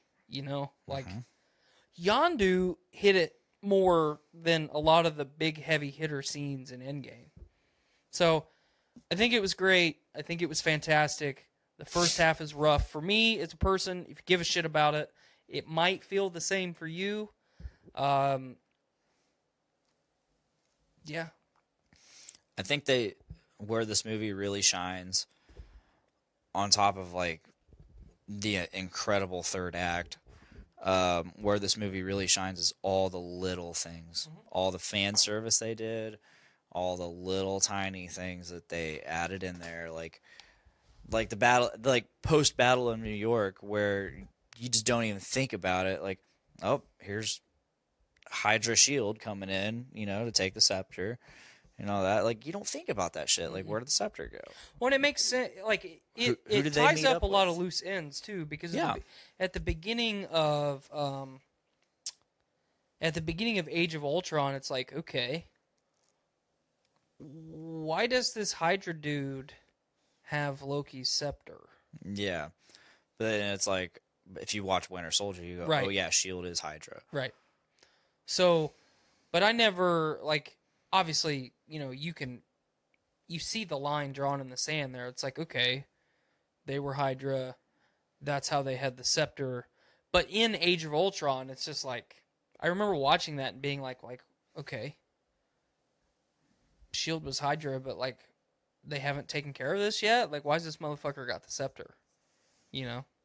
So they closed a lot of doors on a lot of stuff.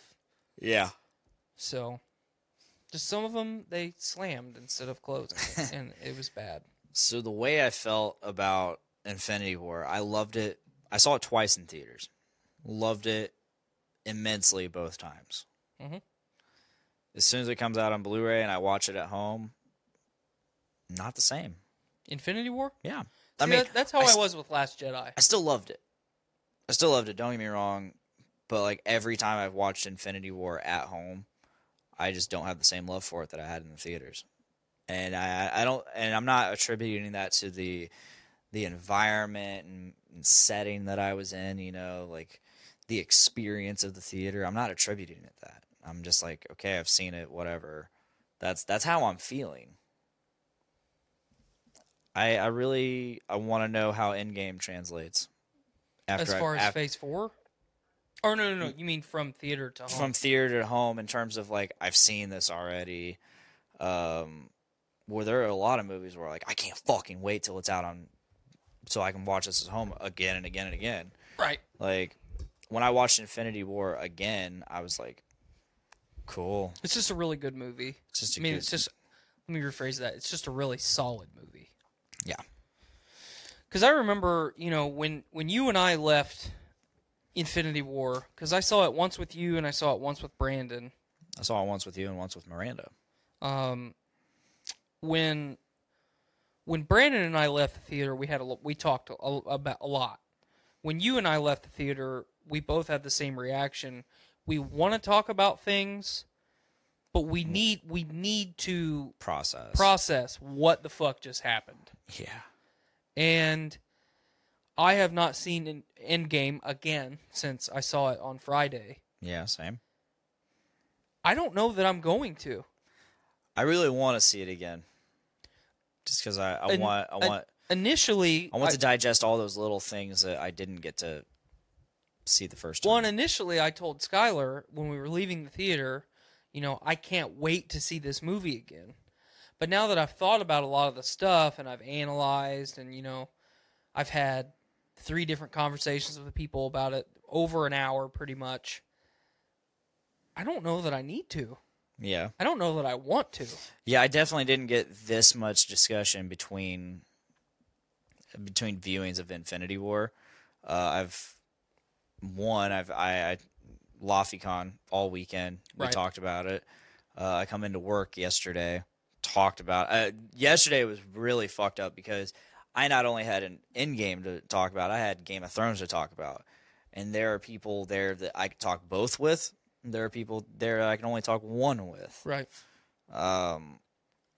So that kind of did help it out because, like, okay, I could get my Game of Thrones fix over here and I get my Endgame. Like, I could get both over here, but I'm going to go with Endgame over here. With Brandon, I got a good mixture of both. I want to sit down and talk Endgame with Brandon when I get the chance or when he's available. Mm-hmm.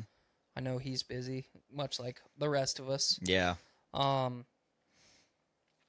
Yeah, I mean, realistically, I'll see it again before it's out of theaters. I mean, and then I'll watch it again when it comes, Well, my big thing with Infinity War was, like, I didn't even dive into the movie again. I just went straight into the special features. Really? All the extras. I watched every bit of it because I wanted to dive into that movie. And I'm going to do the exact same thing with this one. Yeah. All the deleted scenes, bloopers, behind the scenes. Yeah, I really look forward to seeing what they cut from the film. Because I will say this, if they added 30 to 45 minutes more of runtime, I would have sat in the theater and watched it. No problem. Oh, absolutely. And I think that maybe if they had 30 minutes, let's just go on the low end, if they had 20 to 30 more minutes of runtime, they might have been able to do some stuff to make that first act, at least that first 20 minutes, not feel so hollow for people like us. Yeah. And for people like me, maybe give a little bit more substance to that first act instead of...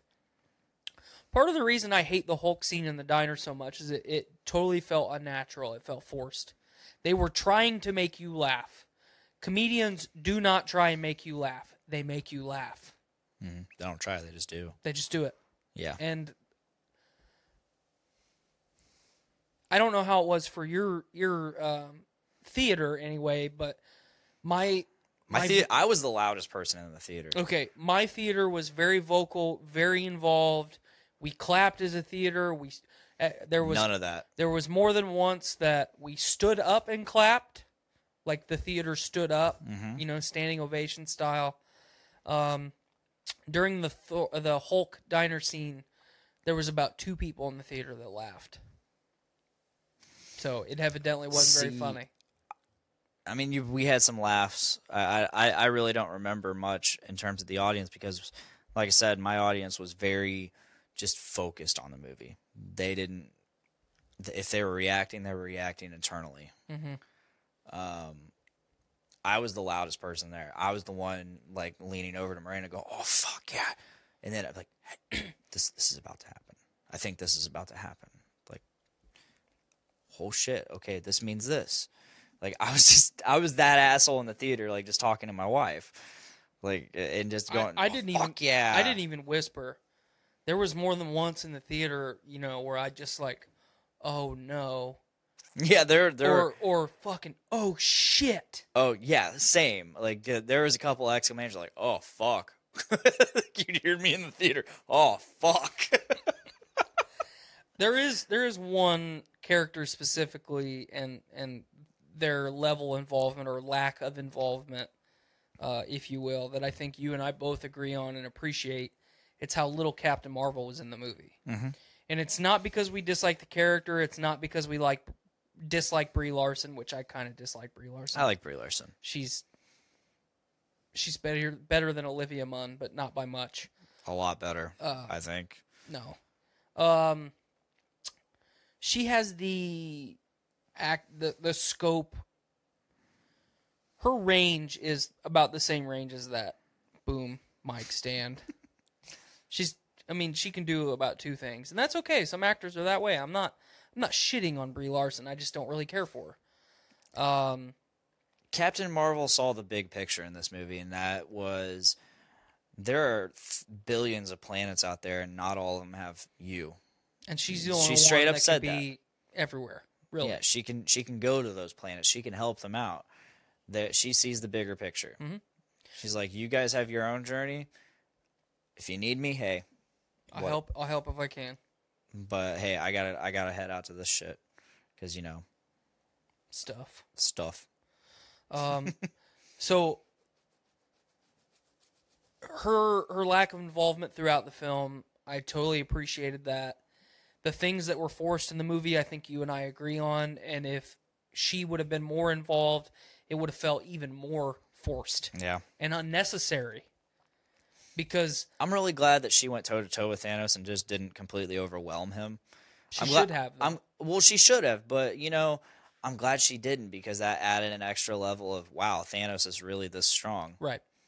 It makes sense. Yeah, I mean, that was one of the things I was fearing was she was going to come into this movie, and we all know how much of a fucking powerhouse she is. She is the nuclear weapon. She is the football.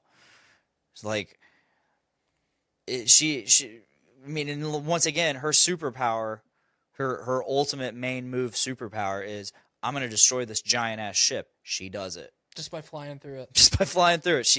Her main attack is destroy giant ship. We get that. That's totally cool. But I don't want her being the end-all, be-all deterrent. I want her to serve her purpose. Cool. Giant ship destroyed. Fight Thanos. I don't want her to fucking wreck Thanos. I did really appreciate I want there to be struggle. I did really appreciate the pack-a-punch headbutt, though. Mm-hmm. Like, Thanos pack-a-punched himself with the Infinity Gauntlet, like having all the power-ups on fucking Nazi Zombies Call of Duty, and just fucking headbutts her, and she doesn't move at all. She just takes it and fucking looks at him like, is that all you got? The one thing that I don't like about that scene is she's trying to take the gauntlet away from him, and she rears back to punch him and just stays like this. And that gives, like, I'm going to punch you if you don't let go. Like, don't give him the chance. Yeah. Kill him. I don't remember that, but if you watch where they're tussling and he takes the Power Stone out and then punches her, I like that. I really enjoy that too, but that's not even a move you think of. He only punched her because she did this. I'm going to fucking punch you. Mm-hmm. You don't even think you never think about stones can be removed from the Infinity Gauntlet. They're not permanent. At least not in this gauntlet. Right. So like you don't even think they're just gonna like fucking clutch move Thanos. Good job. Just fucking cold. Bold strategy. Let's see if that bold strategy, Colin. Let's see if that pays off. Oh shit, it did. Whoa, what a doozy there. Damn. Yeah, I really enjoyed that. And then, obviously that had to happen to set up what happens next. Mm-hmm. I called Tony being the one to sacrifice. Yeah. I called Cap retiring. So, not that I'm being smug about it in any way, because that's not what my intention here. I think we got the endings we wanted. I think we got the only ending that worked. Mm-hmm. Because if Cap would have sacrificed himself the way that Tony did, you would not have had that satisfaction of Cap finally getting to retire and not have to fight anymore. And that like, in so many ways, that is so satisfying to me to just, you finally did it. You don't have to fight anymore. Like, it's just, for his character, his whole arc from the first Avenger all the way to Endgame, there is no other way that you could have done that and it been good. And just think, so he stayed back in time, so all those years he had gained from being thawed until then, those are still there. So his age definitely extended. I mean, he probably definitely has a bit of fountain of youth gene going on with the super serum. Like he definitely doesn't age as fast as most people. Mm-mm. But given the fact that he thawed out and then got to live for well over a decade. 70 years.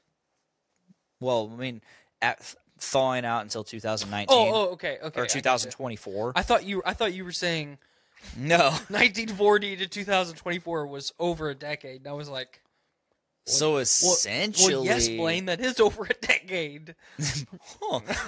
So him going back in time, that actually probably makes him about 140. Mm-hmm.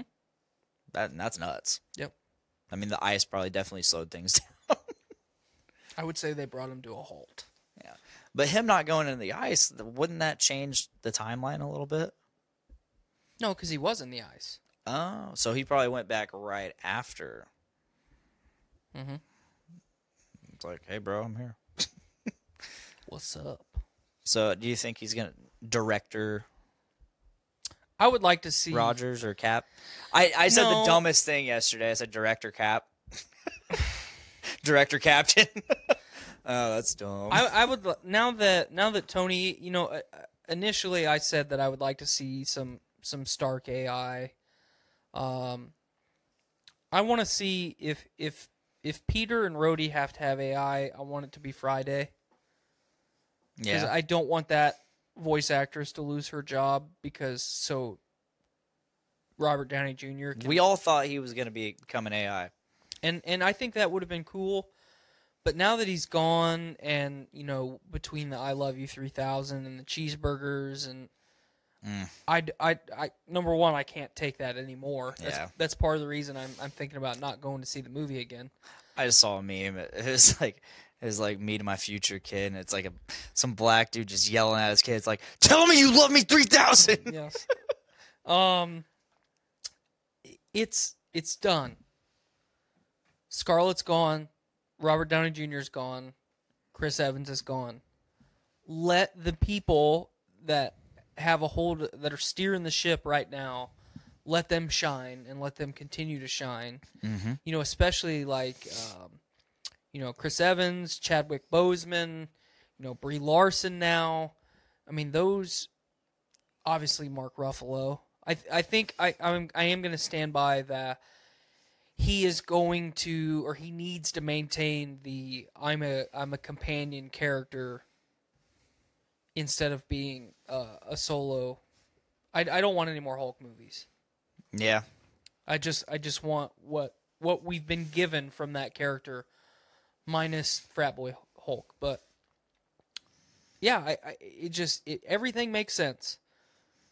Tony from Iron Man all the way to Endgame. Cap from the first Avenger to Endgame. Scarlett Johansson's character development, which we didn't get in the beginning, but over the last 5 movies, we've definitely got everything that we need.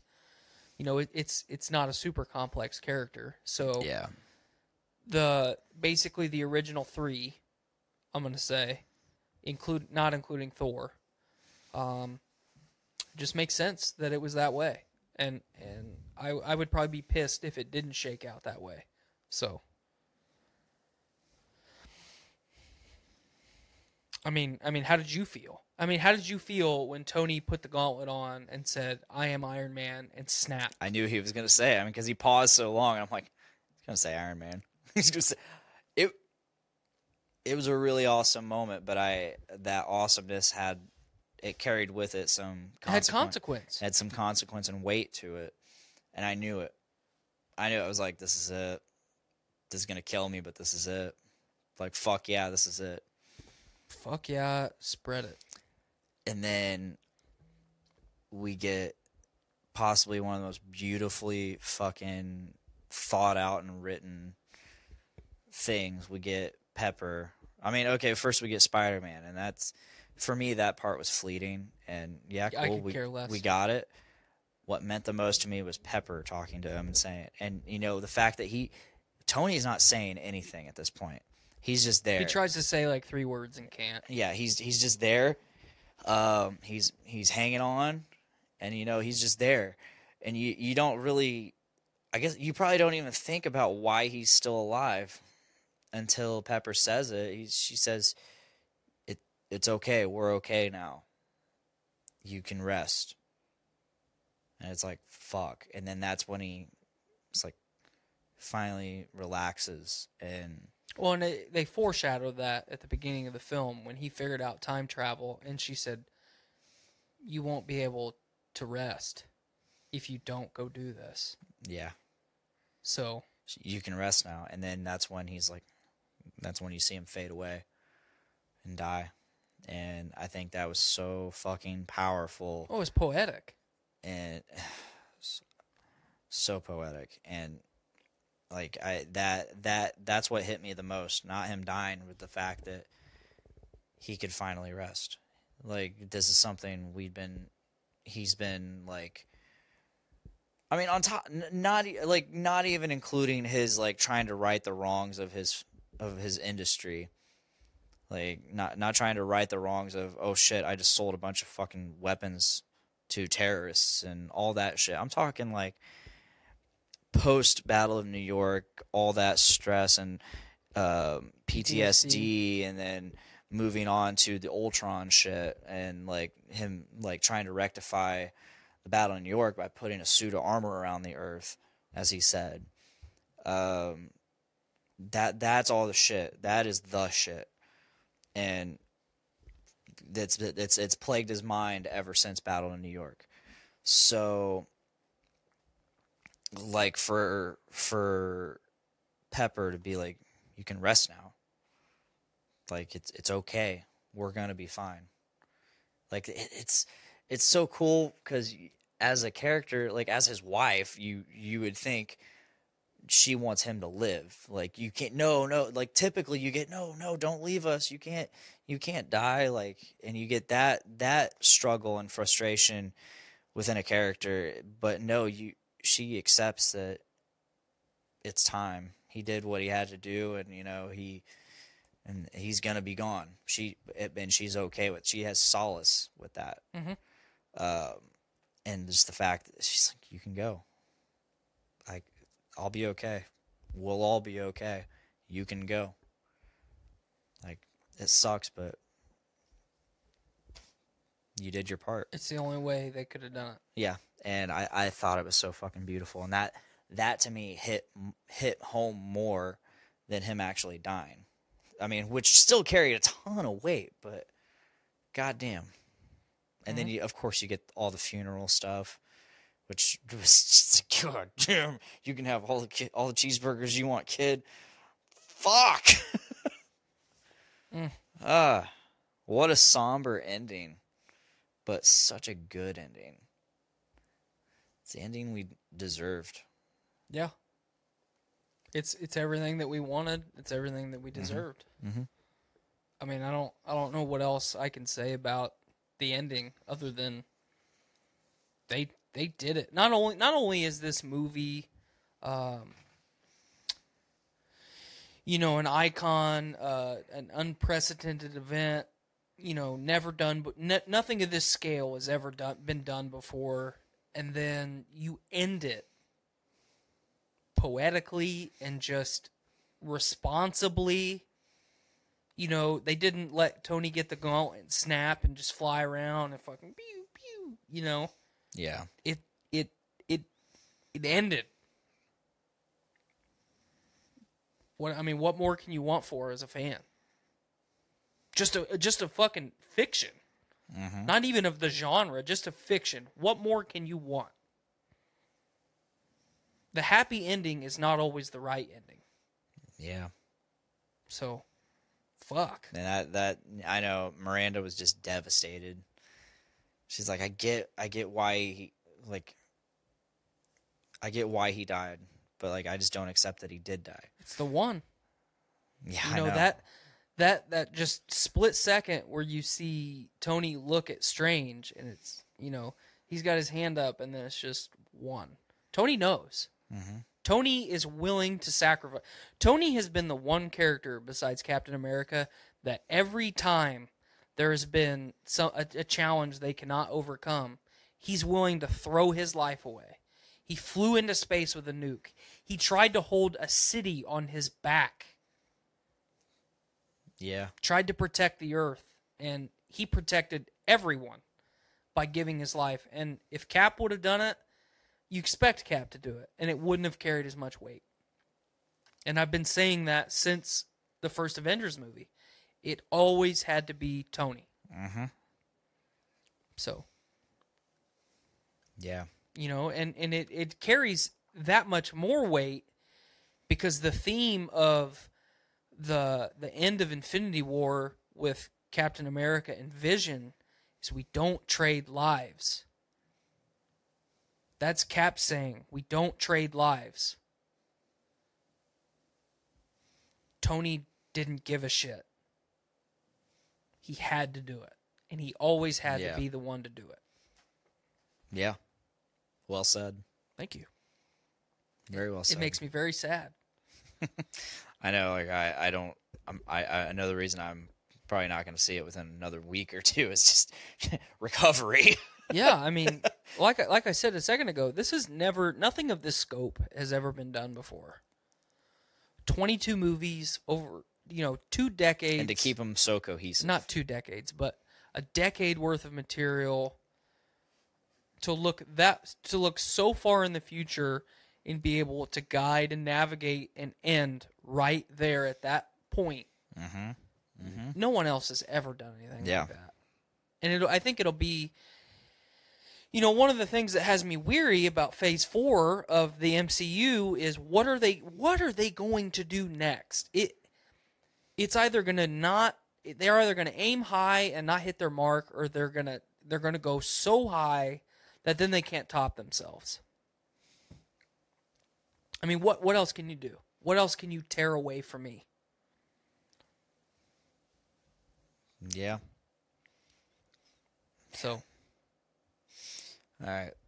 We're getting to that point, so we have one more quick topic. Wow. Okay. Is this the thing that we agree on? Yes. Okay. So, last week, the final trailer for Godzilla King of the Monsters dropped. And I didn't know this was it, but go ahead. What? Godzilla. Oh. So we're both in agreement. We're both ready to see this movie. Yes. We're ready to see some fucking Godzilla Ghidorah action. Mm-hmm. Well, not just Godzilla Ghidorah. I want to see the supporting monsters too, because they matter. They matter, folks. They do. Rodan looks ridiculously cool. I think Mothra This is probably my favorite Which version of Mothra a lot of people ever. are pissed off about the look of Mothra. I don't give a shit. I don't give a shit either. I think it looks cool. It's it looks more updated. like a moth instead of a butterfly. Yes. I dig that. Yes. So yeah, we're getting all that. There's a lot of I'm super hyped. I want to see. It's one of those movies where, like Endgame, like they're giving us a bunch of shit, but you don't know how all that shit coincides with each other. Mm-hmm. Like Endgame, all those trailers told you pretty much nothing. This movie, you see a lot of shit, but you don't know how it all goes together. Well, and we need to highlight too. We talked about it a little bit on Saturday at LaFiCon. Whatever direction they want to take this Godzilla universe, that's fine. I loved fucking 97 Godzilla, much like you did. I'm a fan of not just this character, I guess, this fucking mashup of characters. I'm a fan of the fucking monster fight 'em up movies. Yeah. Yeah. I dig them. I always have, and I think I always will. I don't need all the plot and all the human centric stories. I just want to see Godzilla fight other big fucking monsters, man. So even though in the trailers, and much like they did with, did it come out in 2014? Yeah. 2014 Godzilla with the Bryan Cranston bullshit. I don't really care. I mean, as much as I hated Bryan Cranston, I still loved that movie because I just ignored that all of the human element even existed. I just want to see big fucking monsters fight. The thing is, that movie is all about the human element. I know. Not Bryan Cranston, but just the human reaction. I know. The human, it was a natural disaster movie, not a monster brawler. Thank you. And We need more monster brawlers. I'm pretty sure that's what we're getting with this movie. Well, and which is, yeah. I kind of, in this last trailer and the trailer before, I kind of got the vibe that this is kind of a spiritual successor to Godzilla Destroy All Monsters. Yeah. This is basically the modern reboot of that movie, while not being labeled as that movie. So, I'm. Does this movie mean as much as Endgame? Hell no. No, Is it's this just movie- it's just mindless fun Yeah. for us. Yeah. Unless it's absolutely spectacular, then it becomes less mindless. So here's the thing. I told you before we started this that I wanted to bring something up that we would totally be in agreement on, that you would probably not agree. You probably wouldn't even think. So you hated Bryan Cranston because you hate Bryan Cranston. Mhm. I hate how they used him as a draw. Yes. They used him. They used his Breaking Bad fucking signature. I'm emotional and I'm yelling. They completely exploited that and brought in and did nothing with it. He should have been, if he was going to be a part of that movie, he needed to be more part of that movie than he was. Underutilized. I mean, you probably don't want to hear that. I think he's overutilized, but I thought if you're gonna have if you're gonna hype somebody up as being a character in a movie, they need to be a character in the movie. They And if made they're it- not going to be in it very long, it needs to hold weight. they made it look like he was the movie aside from Godzilla, Right. and they did nothing with Aaron Taylor Johnson in the trailers. Yep. Which I'm okay with Aaron Taylor Johnson in that movie. I think he did a good job. Same. But you could have given me a lot more Godzilla and Oh, a definitely. lot less Aaron Taylor Johnson, and it been just as good a movie. Definitely. So Again, it's the human response to a Disaster natural movie. disaster. I love that you label it as a disaster Oh, movie. absolutely. Because all the perspectives. You don't get the monster brawl. You get people watching the monster brawl. Right.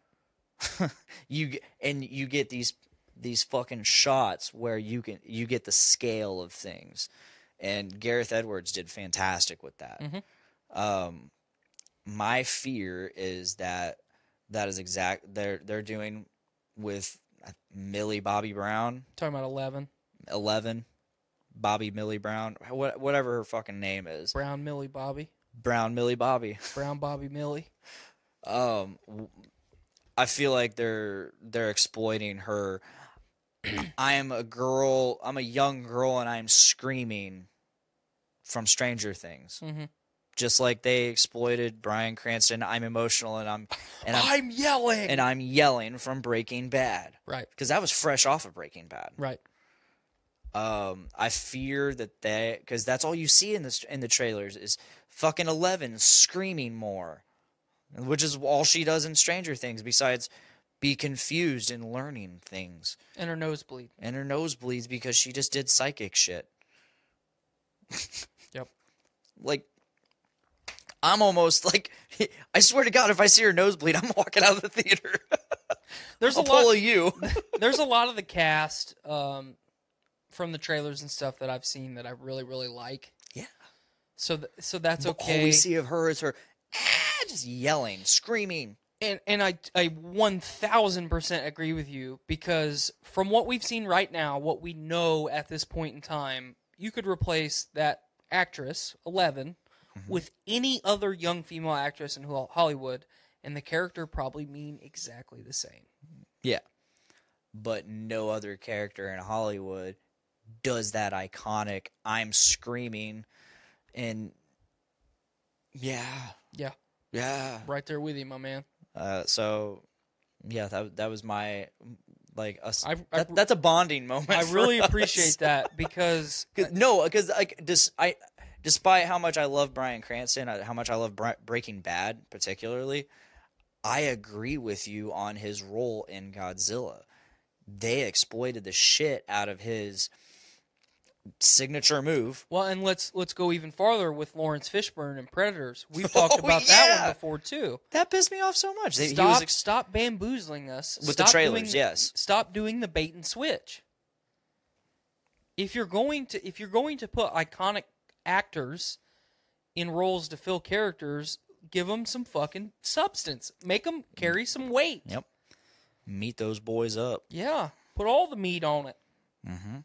And if the shark's going to come, it's going to have a feast. It's going to eat. Shark's going to eat. That's all I wanted to say. I totally appreciate that. Yeah. Like, I'm going to be... Like I said, I'll pull a page from your book and I'll fucking walk out of that theater if I see her fucking nose bleed because she's screaming. I'm probably going to leave if her nose bleeds. I'm kidding. I won't do that because I want to see the full movie, but I'll be pissed because that is poor writing. That is poor execution in writing. Like, you could have utilized. How do you think they feel as actors? How do you think Bryan Cranston feels about his role in that movie? How do you think Millie Bobby Brown, Bobby, how do you think she feel? How do you think she's gonna feel if that's what ended up happening? Like, I don't think Bryan Cranston gives a shit, but he probably doesn't. But Ricky Bobby probably gives a shit. She's young enough where this is her career. It's gonna matter to her career. And she's like, what am I, a fucking joke to you people? Mm-hmm. Like, oh, cool. This is a role that a lot of people are gonna cast off and throw away. Yeah, because until now she's just been Stranger Things. But as far as directors and producers go, moving forward, this movie will matter to her career. Yeah. As much as it should not, because it's a fucking Godzilla movie, but it will matter to her career. Yeah. So that's that. That's all I got to say. That's all I got to say about that. We're gonna go ahead and close this episode. Thank you guys for listening. Thank you, Tyler, for coming back. Thank you. Returning. Who knows how long this will last? Don't say it that way. Yeah, hopefully you can keep coming back for more. I mean, I got a couple more weeks of school, and then it's going to go back to normal. Sweet. Awesome. Just got to get through May. Awesome. So, yeah. Again, big shout out to good old Rolo the Destroyer. R.I.P. White Cheddar White. Richard Olovich. Here's to you, buddy. If that is all, please make every day a Big Dick Day, and please check us out live every Tuesday on Facebook, Twitch, and YouTube. You can check out exclusive content such as Game of King Chair every Thursday live on those same feeds, and it comes out in audio form on Friday on the Podcastrophe feed. So if you're not subscribed already, please subscribe to Podcastrophe, and you will get Game of King Chair, where we chronicle and review each episode of the final season of Game of Thrones. It's been a great time so far. This week we're gonna have Brandon and Nick on again. Nick, of course, being on because he's a co-host, and then we have another guest as well. So we're gonna break down the Battle of Winterfell, the Long Night. So please check that out. If you're listening to this in audio form, you will get this tomorrow. And definitely big shout out and thank you to the Journey into Comics Network, where there are a ton of amazing shows like Journey into Comics, like Brews with Dudes, and all the other shows. We also have a Patreon, patreon.com/podcastrophe. Just anything helps. I'm not going to go through the tiers. I'm not going to go through our goals. Whatever you want to pledge it. I mean, even if it's as low as $1, it's there, and it helps us out tremendously. So if you have like a spare buck or two per month, shoot it over to us. You know, we really appreciate it, and it helps us out a ton. So again, if that is all, please make every day a Big Dick Day. Later. Bye, guys.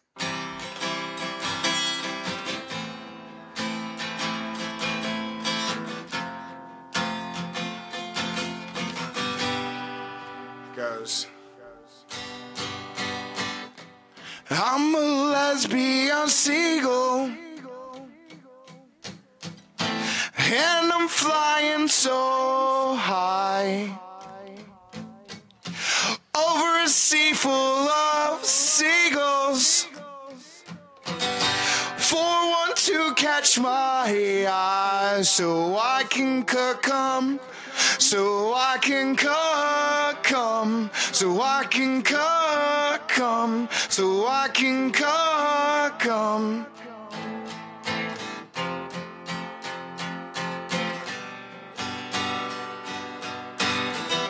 Well, I'm a heterosexual bald eagle. I'm flying over this land, but I might be bisexual. I'm looking for a woman or another man, so I can come, so I can come, so I can come, so I can come.